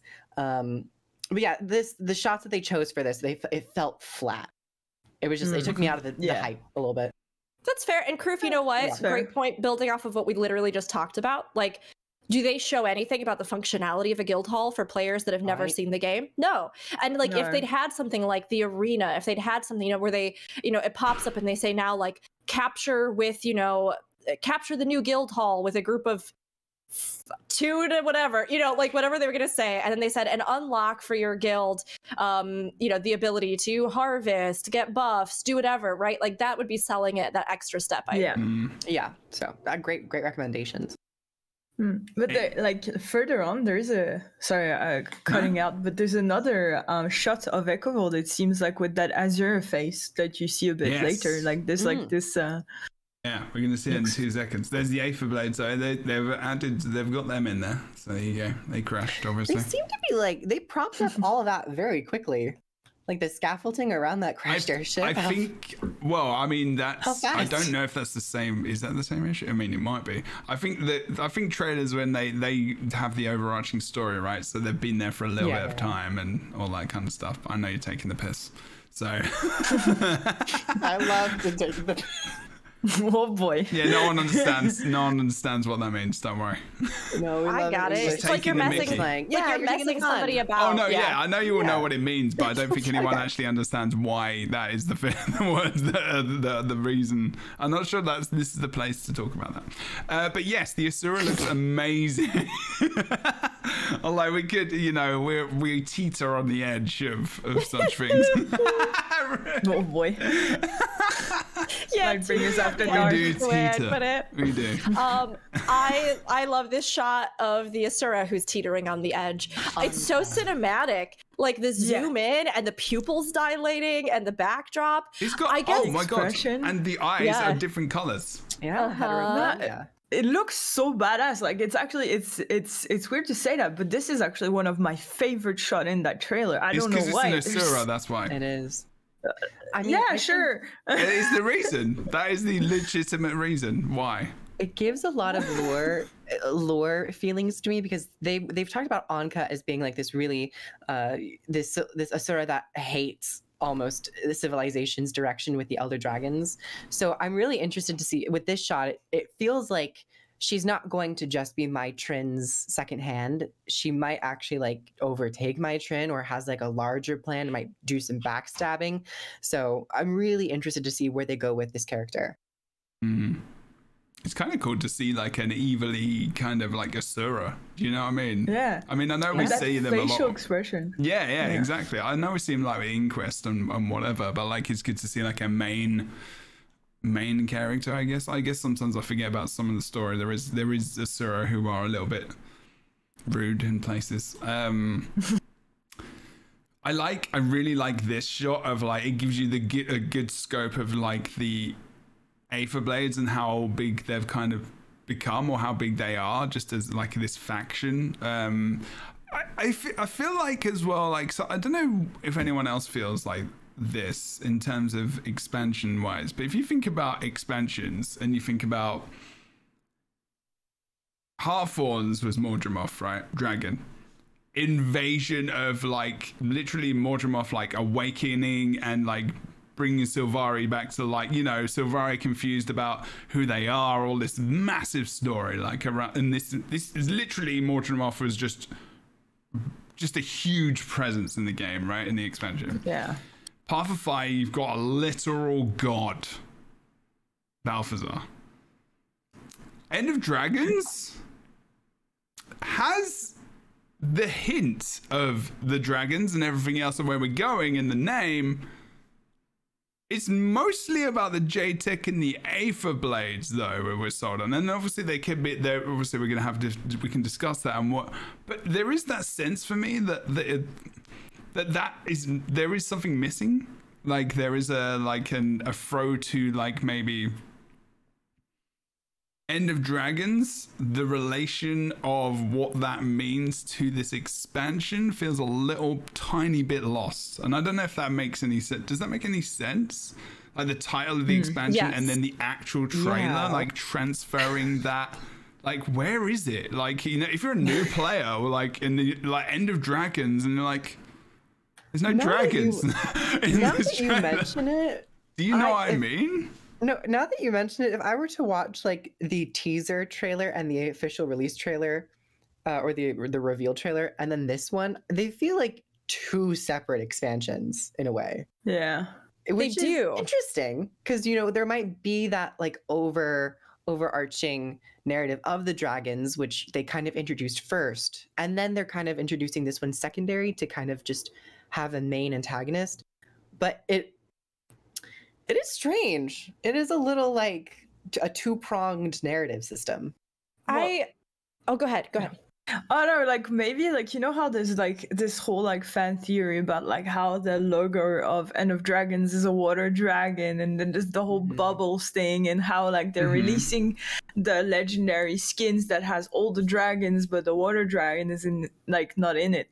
Maybe it has something to do with this, where like the main End of Dragon will be like, oh, we ended revealing all the dragons. That's the End of Dragons. It. I mean, we've seen it, and we saw it in. That's what Kroof is kind of saying as well. Like the teaser trailer actually gave us the most information that links directly to the title of the expansion, but then not mentioned at all ever since that moment. Like we just haven't had anything teased, I guess. In this trailer, we have one line at the very end that I think is the most indicative, where they say like something to reveal the secrets of Cantha, to find the secrets of the Elder Dragons, or whatever, like where it all came from, or like something with that. So that's true. It's there. And there are components that I agree it seems like they're going to be using. I mean, there's something to be said as well about Mai Trin's involvement with Scarlet Briar. Scarlet Briar's connection and or madness that was caused by this revealing of the fabric of the universe. Something to be said about Mytrin being in the mists for so long with the Aether Blades. But again, like you pointed out, Jeb, are we getting the setup to put this all together? I mean, in this trailer, we don't even have the mysterious draconic voice or Kunavang or anything that seems to connect those two. Or yeah, Reed, no, where the flipping hell is Aureen? Like, no one's in there. Kaith is there, which is really interesting. That's true. There isn't any main characters, like many main characters in there either. And we do see Kaz and Jory, which I was excited about. Like they seem to be approaching the throne, and then they show up in that last, that last shot. But I would love to actually see. This would be my request. I wish that they had like you said, Kroof, I wish they had released this trailer first, and then when we got a cinematic trailer, they could even use a ton of the scenes that are in there, but I really wish it had been something that actually sets this up, right? Like we talked about previously when I did my mock off the top of my head thing for a trailer run, but where it was like, the Elder Dragons, what do we know about them? This. Yeah. Like we fought them and led to got to this point, but what does it mean for Tyria if we continue to destroy the one source of replenishing magic that, like, there's the context. Like, that's the framing. Or even if this was all from Aureen's perspective, where she's like, I was born and raised at your hand, and I came into a world in which my people and yours were in great conflict. Like, the framing is something we are being left to fill in ourselves as players who have the context of lore. But again, for a new player looking at it, do they have any context of what has led us here or what journey? No, I don't think so. This is the closest we've come to it, this trailer. It is a features. It is a specifically features trailer as well, but they have decided to put story elements in there, so it's kind of like, and story is a feature as well. Like that is a feature of an expansion. Like, it's one of the main features. Yeah, so like, there's definitely something, and I think Galadrigal as well said, again, what you said, Rook, all of those ideas, they're so good. Like there's so much awesome stuff in there. But if you're a new player and you got flipping Scooby-Doo, what's going on? Do you know what I mean? Like it's yes, it's like Cockney rhyming slang, Kroof, and rhymes with clue. That's what slang is. Cockney rhyming slang anyway. I will say that you kind of hinted about this, and like the other expansions we had very large enemies, and this one it seems to be just Aether Blades. I kind of think that this is really smart for them to take it down a notch, especially if they want to end the storyline of the dragons. I think we'll have to go back to a more human to human or human to humanoid enemy that's a bit more relatable than these gargantuan enemies that we have no direct tie to. So it is smart to at least be introducing the Aether Blades in this expansion if they want Guild Wars 2 to continue into Season 6 and expansions after that, to set up a prolonged enemy in the future. Makes me think, like, it made me, when I first was talking about this just now, because I've not really had these thoughts before until we were watching the trailer again, but just about how, I guess, like, even like the thinking about the living story after this, like this could be the start of End of Dragons. It doesn't necessarily have to even be the whole encompassed story. Like it could be the story, because they've really harped on the Aether Blade part of this. So maybe even though it's like, I guess that's part of my thought and feeling of this, but like maybe, I don't know, it's just interesting to think. I mean, I'm really excited for the story. I think it's going to be I feel like it's going to be one of the best stories they're going to tell. I think it's going to be very challenging for them to make other stories be as epic as the dragon stories. That is my concern. And I think that is where I am losing it with a little bit with this trailer. I'm like, human beings and tech?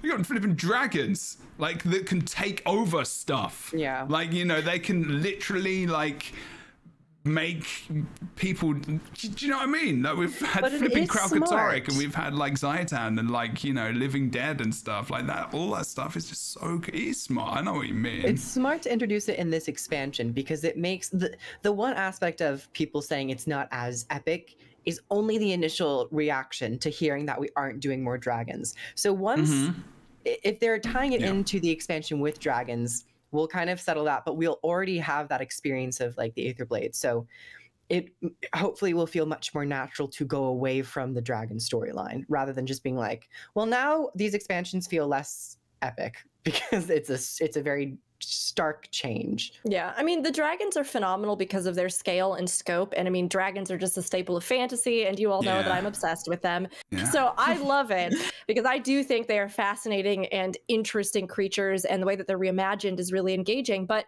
I do also think there's something very clever to be said about them deciding to end this, because there's only so many times that you can be like, what's the threat, dragon? And then you go, agreed, yes. Okay. Dragon. So to me, I think that having this culminate in a greater narrative, having a liaison in a character like Aurene, again, where we are giving voice to creatures that for a while we thought may just be far more animalistic than they were intelligent. Like all these different things that I think they've really built out to expand this and explain and give context. I have no doubt that this expansion story is going to be phenomenal. This team is like I really believe that even with some of the limitations and things that happened with Icebird Saga, I think we are in like a peak era for storytelling in Guild Wars 2. I think the Icebird Saga stuff was time constraints and other issues with juggling, all sorts of other things in the expansion. But like Living Season 4, all of these improvements, all of this storytelling, the ways they've been bringing it together with maps, this is such a good time for the story. And I really think that End of Dragons is going to be fantastic. It's just hard for people to really get a sense right now with the way that it's being framed in some of these trailers. You know what I mean? And like I said, this trailer even felt better. I like it. I feel overall this is much like a stronger presentation of the expansion overall. Even though I think the graphics of the first trailer were stunning and I adore them. Yeah, it's just like the story is not being sold in a way that I think the actual final product is going to actually deliver to us. Yeah, and like knowing Guild Wars 2, there's gonna be a massive cliffhanger at some point, like, or either that or we're gonna just be blown away by something. Like they're really good at like it's like it's their downfall, but it's also their like greatest strengths, where like you look at the story and all of a sudden something happens and you're like, okay, I did not expect that. And like or you're left hanging, and like it's such a good like I can't wait for the rest type of thing. So I think that's definitely gonna happen, where either Bubble's gonna show up at the end or in the middle, or something epic's gonna happen, and they just don't want to show it yet because otherwise it just ruins their hype, right? And especially with everybody just like kind of like frame pausing everything happening. So yeah, it's difficult because like you want to appeal to the people in the game still, and you're hiding this stuff, and they know all the intricacies and the way you tell the story. But I think I always think like I'm just like how do we get new people to play and like continue this, because like it can't continue if they don't get more people. And I think it's gonna be maybe they can and I don't know the numbers and the information. There's actually a cool shot I need to go back to here. We'll talk about that in a sec. But yeah, I don't want to hark on marketing too much, but like I keep saying that, but the trailer is good. It's a good features trailer. I think the launch trailer, have we had an official launch trailer? I don't think we've had like an official launch trailer. That'd be closer. We get launch trailers every expansion, but we haven't gotten one this yet. Probably like the week of. It'll drop probably like Sunday night or something.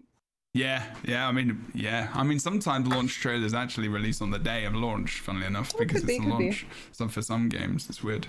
Okay, there was actually, I'm not going in any specific order, it's just because it actually came up. There is a very interesting conversation I think I kind of had with Muckluck on Twitter, and it was about Timey and the boots, like the Jade boots they've got on. And they it's on the stream right now, and she can't walk around for very long because of her condition. But we were talking about the fact that maybe, she's got this Jade tech that's, helped her to walk around and be more and have more access to stuff. And we were talking about the idea of like, the water dragon and curing Timey and stuff, and I was like, I don't think that would be something that ArenaNet would do. I don't think that would actually be a bad idea. I don't see how the water dragon would. We don't have anything on the water dragon, so I don't know its motives or anything. But having Jade Tech. Yeah, I mean the Jade Tech. Yeah, sorry, go. Yeah, I haven't seen Scruffy in so long. Scruffy has just like not been any of the first look. Not even in this trailer. So maybe Scruffy's around, and then she gets some like braces to assist with her mobility, and she's able to just more freely like walk around or run, or not necessarily need to rely on Scruffy as much. But yeah, they look different, so they could be like something to assist her. I mean, we've seen prosthetics with arms and stuff because that's what Thingamajig is. I think there's a ton of possibilities that really it's just up to what they want to explore with this, right?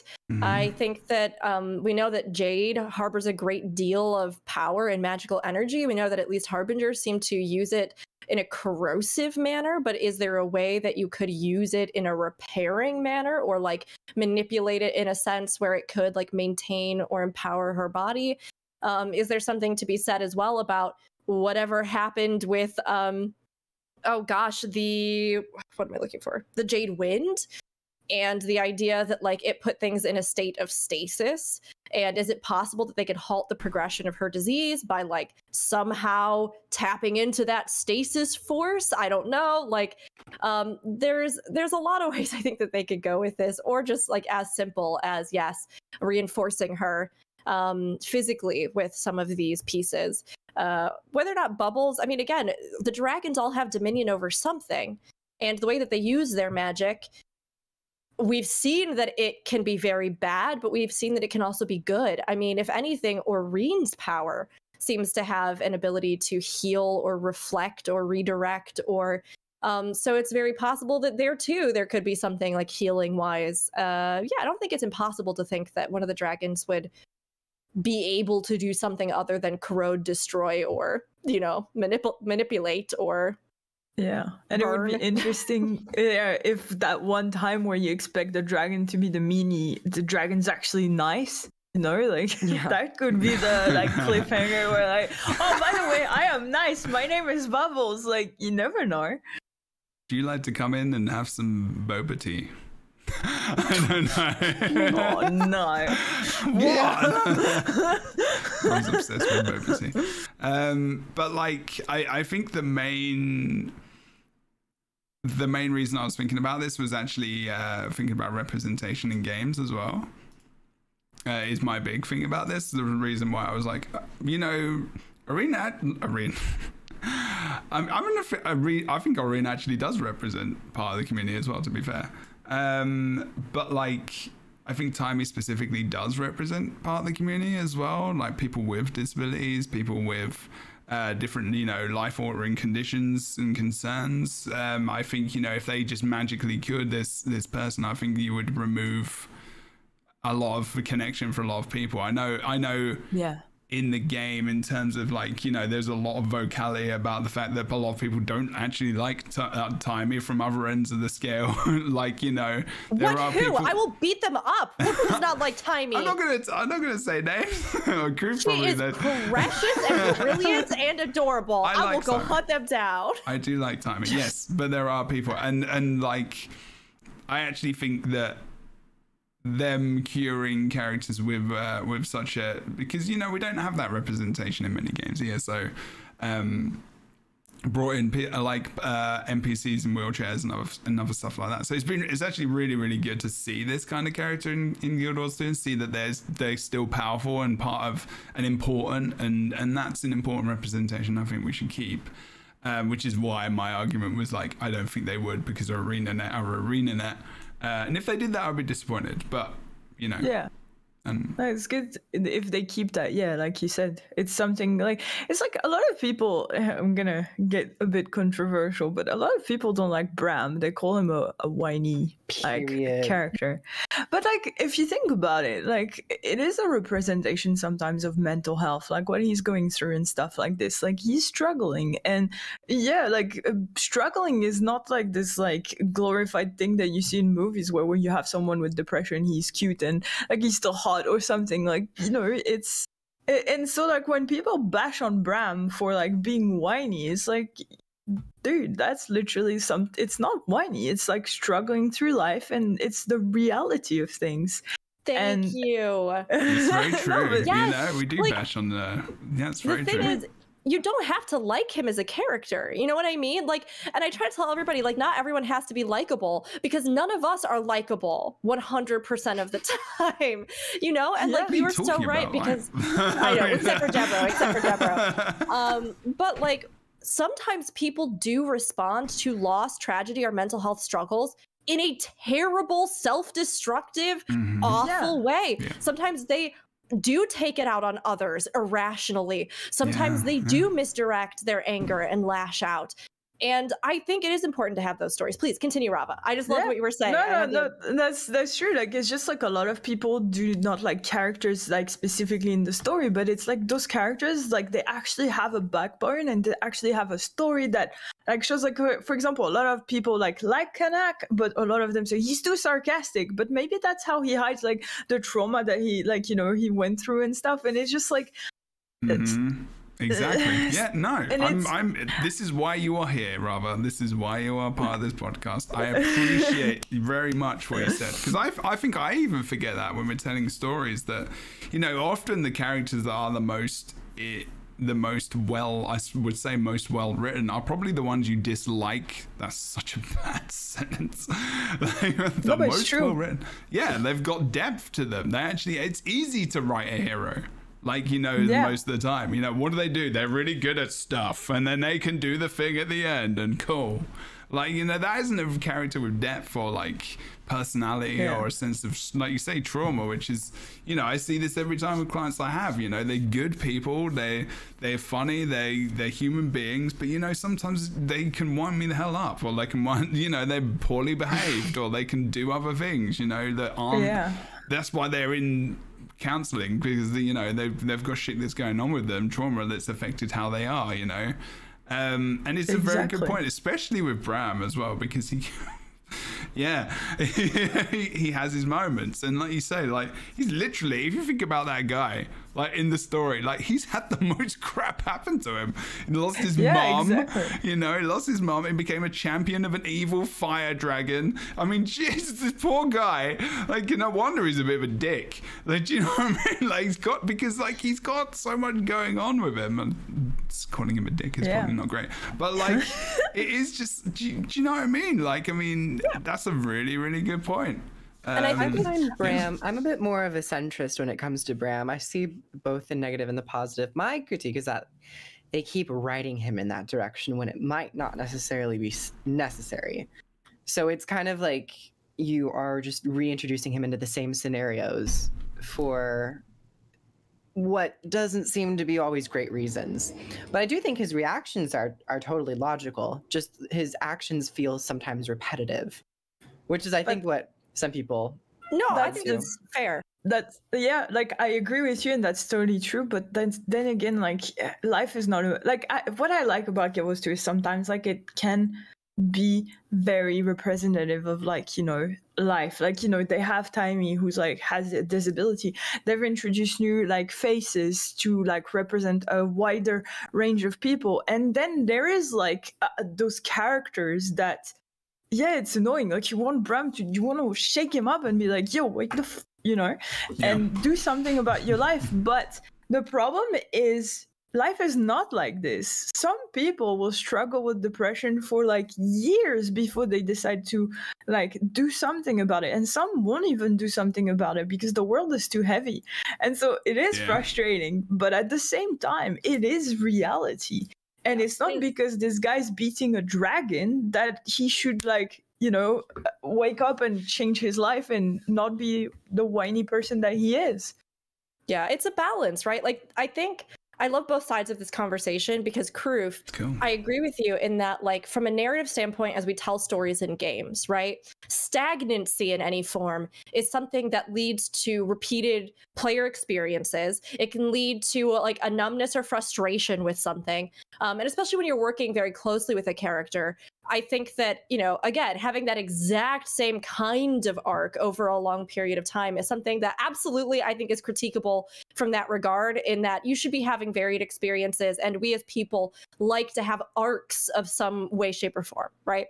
On the other hand, I completely agree with Raava in that there are people who repeat the exact same patterns in their life over and over and over and over and over. And that's why, you know, mental health is such an important thing to talk about, from the sense that sometimes we need outside help or outside perspective to break our own patterns, cycles, you know, to have support and strength against the things we're fighting against.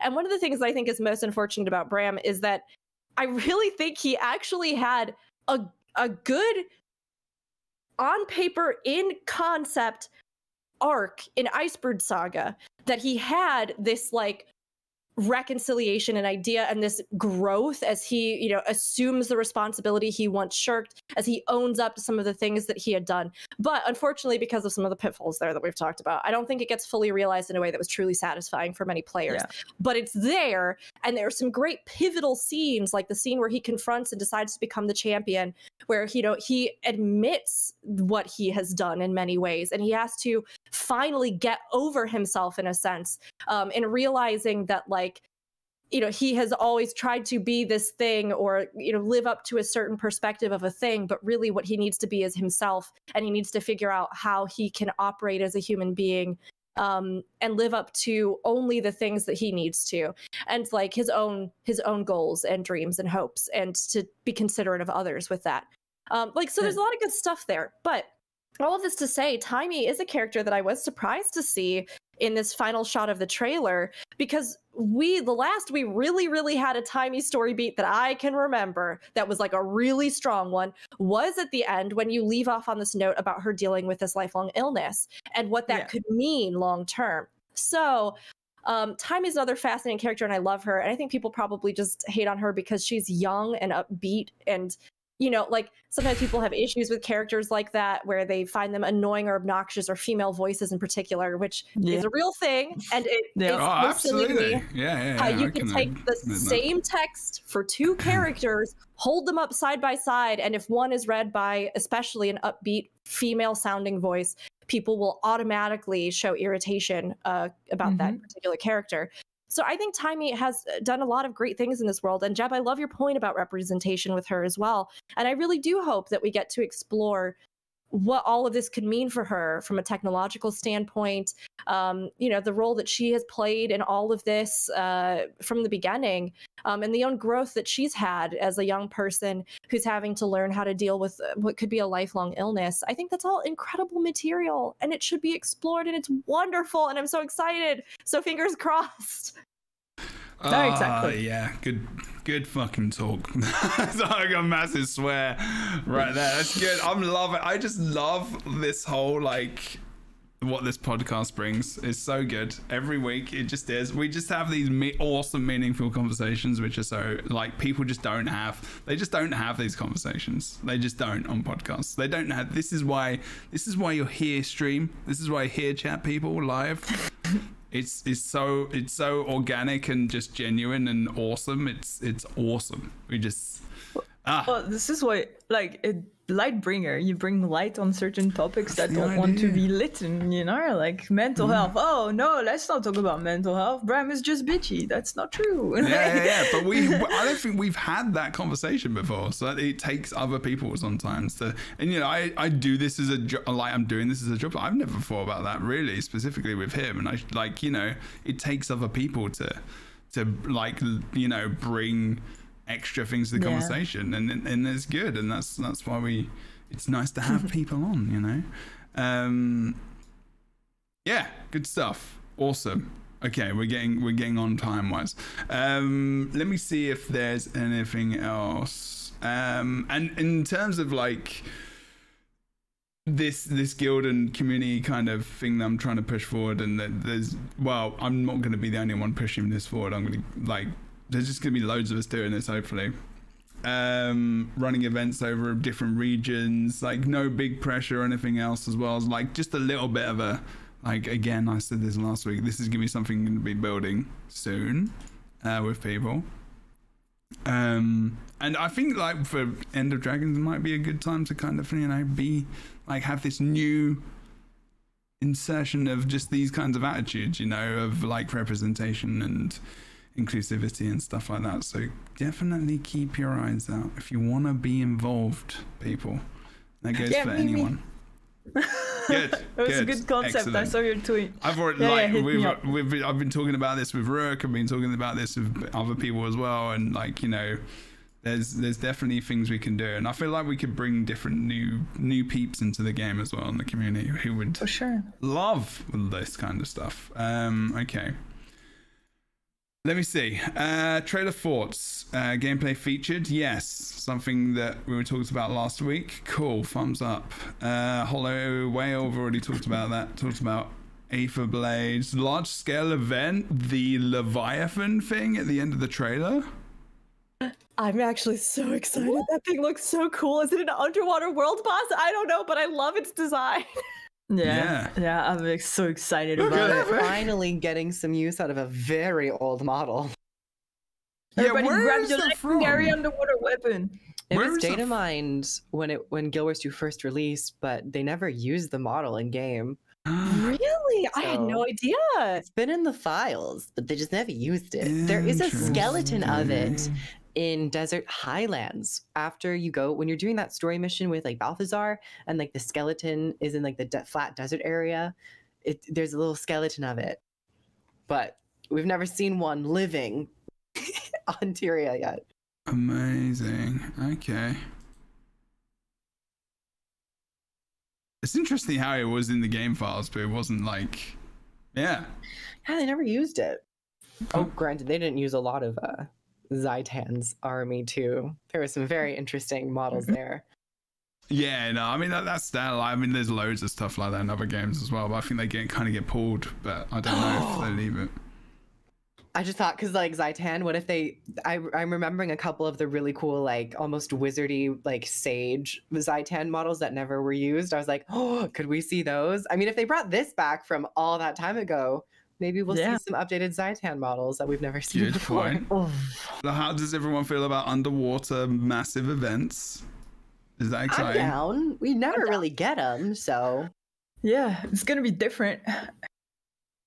Yeah, people like to harp on the underwater combat, and there's valid discussion in there to be had for sure. But the fact that Guild Wars 2 even has an interactive, fully immersive underwater element to it, I really appreciate that they try to do that. And so to have such a water theme in this expansion and then not have some kind of water event would have felt very bizarre to me. Yeah, You know? absolutely. No, exactly. And it's the thing is about the underwater combat, and I get it why in PvP that we don't use it much and it's annoying, but the fact that it's actually like, it just brings up new there's new graphics, there's new abilities, there's loads of same stuff. It's like, I'm gonna start getting us sorry. I read Discord and then my brain was going off at the same time. I was saying it in my head. But basically, yes, underwater combat looks very cool and is actually fun. It doesn't have to be balanced to play PvE events, because PvE events are going to get done no matter what. It doesn't matter. Like you can have fun while doing like something unique and different, and I think that's okay. Other than that, is there anything else anyone wanted to mention about anything today before we go? Mental health section, so I'm good to go now. Yeah, we did it. Here's the big one. February 28th. Oh yeah, yeah. The release date. That's true. You That's got true. to go. I was like, you know. Chat, you need to get that as an emote. You do know that right now, don't you? You need to get that. Oh wait. There is. We have a finger guns emote. That's true. It's a little finger gun under the chin. You can do the alternate version of That's emotes true. with the little hand. Wait, I got it. Oh my gosh. There you go. That is There my it is, dwarf there it emote. Wait. Let me see if I can find another one. Sorry, this is it now. Yeah. You kind of have one. Perfection. Thank you all for using the Pride Jebro. I appreciate it. Thank you. I have many Pride emotes. It's all good. Yes. Yeah. Well, how do you feel about that, Rookuri?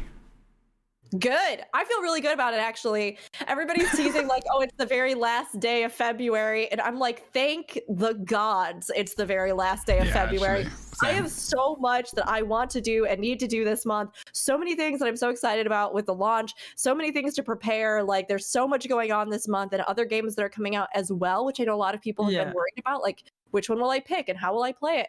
So I'm super glad it's coming out February 28th.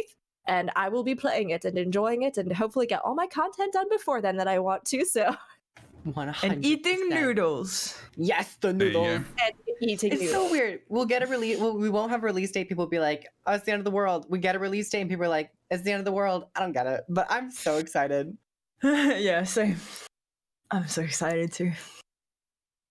Okay, well, How on about the... you, Jebro? Did you like that date? Do you feel good about it? How you feel, Jebro? I mean, I'm not like surprised or anything. That's good. Like, it is good. Yes, that is good. I'm kind of the same as well. To be honest, like, I mean, at the moment with internship, gaming time is very, very small, and like trying to produce content and everything else is very difficult. So I'm streaming 3 days a week at the moment. It's gone to like, it went from like so many hours to like this time, and like the podcast and then 2 days. So it's, at the moment, I've got so much going on that I'm just excited to have an expansion that's going to be cool. And there's just a lot of games coming out this month as well that I do want to play and enjoy. There's like, Lost Ark. yeah, there's Lost Ark next week, which is coming out, which I'm kind of excited for. Not like, you know, I'm massively hyped for, but like I think it will be cool. And there's other bits and bobs, you know, there's a lot this month. There's like Elden Ring towards the end of the month. I might not play that, but I'll watch some people play it, hopefully. There's loads of fun stuff. So February, March is pretty ridiculous in terms of games. Not normally this time of year is ever this packed, but you know, all of the schedules from like COVID and stuff has just been like, cool, here we go then.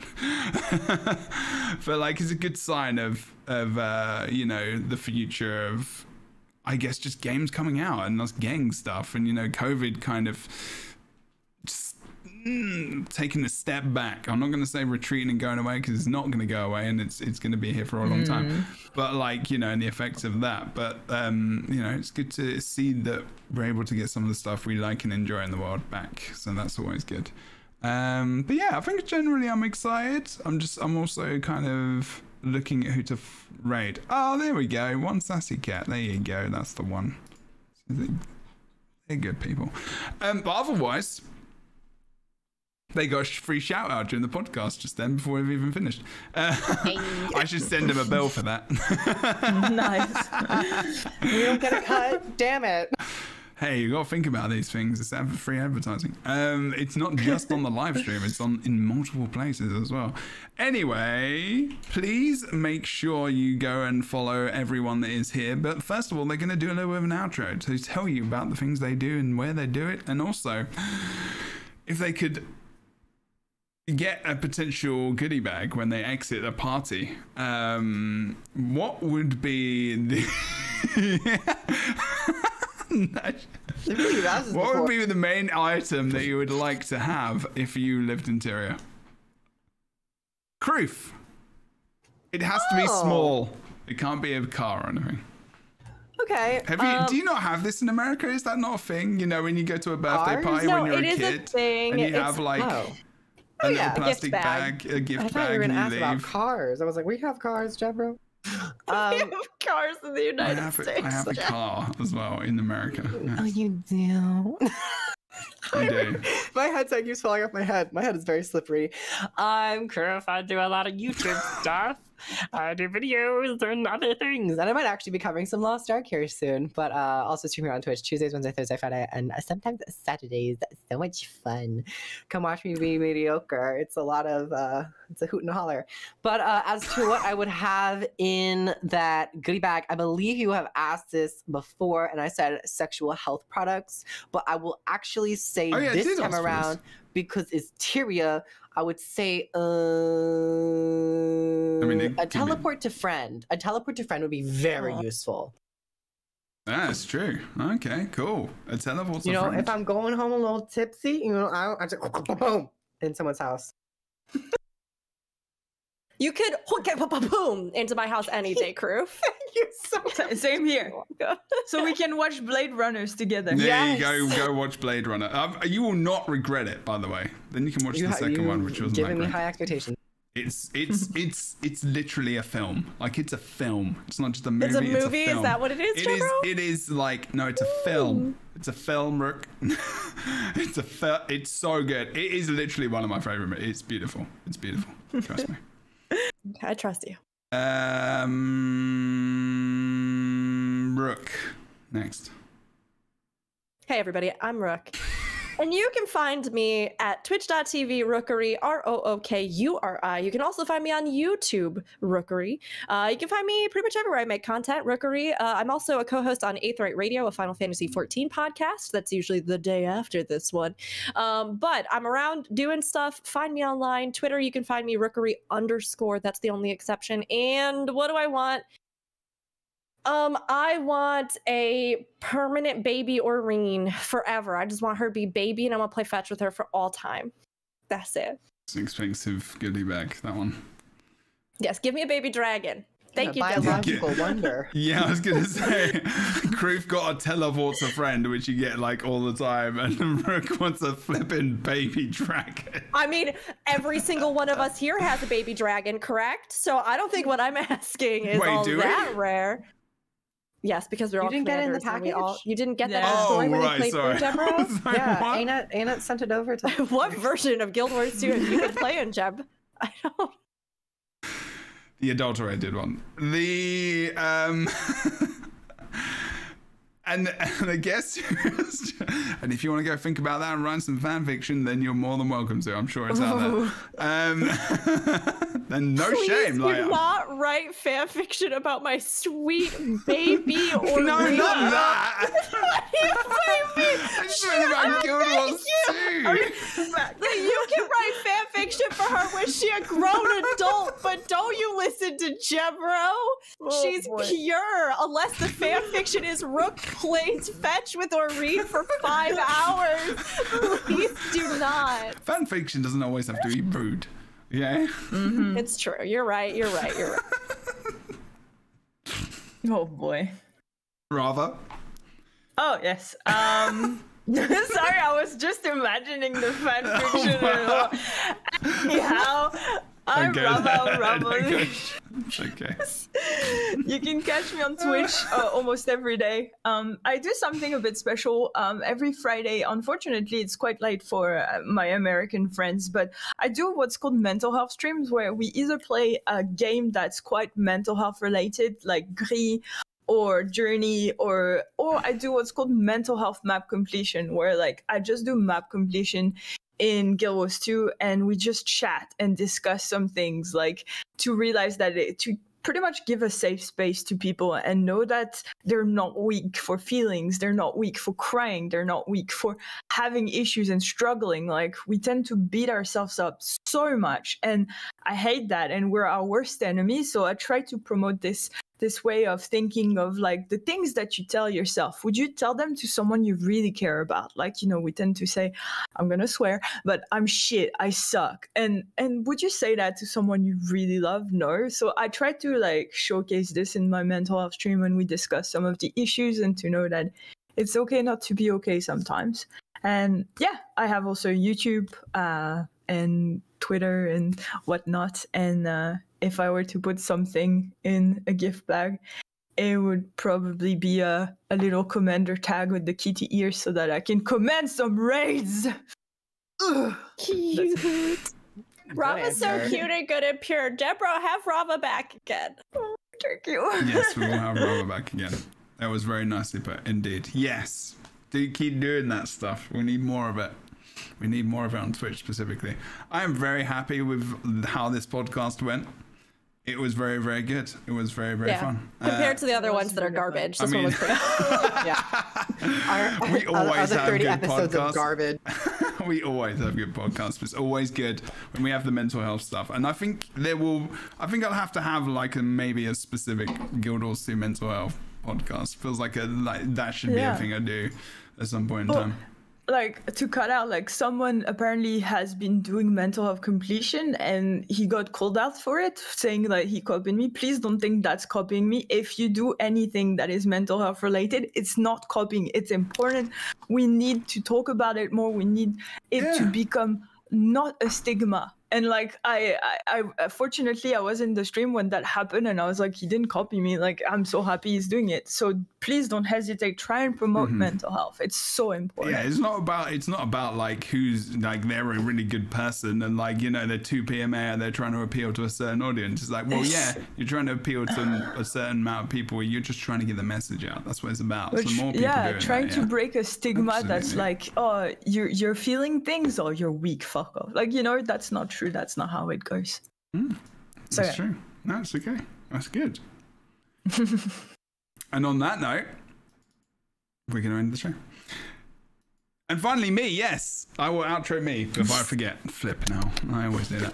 Jebro Uni on Twitch, Twitter, YouTube, Instagram, Facebook, all the things. I started to put more clips on Facebook. Even TikTok now you can find me on, but that's just clips from the stream, which are awesome and funny, obviously.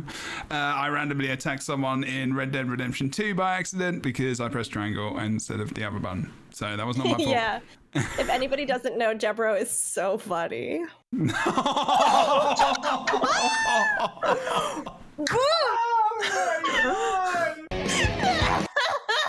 Damn, Jebro, you got red to filth. Yeah, we're coming out with a shade. Drag her, slay her, sipping on that true tea, hunty. I think you were holding that one for 4 hours, Rook. I was waiting. Oh, man, great by the end. Whew. That was good. It was good. I have been slain, but at the same time, Kroof, what? I know. You don't know the meme? Any Drag of her, slay her, sipping. That's exactly the meme. Sipping on that true tea, hunty. Anyway, I just realized it was so awkward when it was quiet. Anyway. Hey, I don't know that one. I can't know all of them. Okay. Okay. I know it now. Because I got slayed. Apparently. I'm sorry, please continue your outro. Yes. During my outro as well. That's pretty much like a good idea. I do have a memory like a goldfish, that's true. Although that's technically not true because goldfish actually don't have great memories because that's a myth. I know what you mean though. Okay. Outro music. It's gonna be Le Lament of Lion's Arch. If you have enjoyed this podcast, make sure you check back in future to listen to it, because at the moment it's definitely weekly on a Friday at 12 p.m. Pacific, 7 a.m. Australian time on the East Coast, I guess. Because it would change a bit, I suppose. Other times you can work it out, but twitch.tv/JebroUni every week, every 12 p.m. Pacific. Come watch it. It's going to be on Anchor. It's going to be on iTunes, Spotify, all the things. I'm having a serious time with thinking about taking it off Spotify because of recent things that have been happening. So I might talk about that in the future. But in terms of the podcast today, thank you to our guests. Please make sure you take the time to click a follow on all of them. And if you're live here in the stream, go do it now because you have no excuse. Easy peasy. Their links are in the chat as well. Thank you very much for watching. I am excited about the expansion. We're all excited about the expansion. Thank you very much indeed. And we will see you next time. If you do want to support me specifically as well, you can find a link in the description where you can support on Spotify, etc., etc. You can also buy the expansion as well from myself or our guests. And also subscribe to the channel and do all the things. See you next time on LightBringers Podcast. Episode 37. SAS Incorporated. With a side of sweet chicken nugget. Nom nom. Yeah. Chicken nugget. And some chicken nuggets in there, because why not?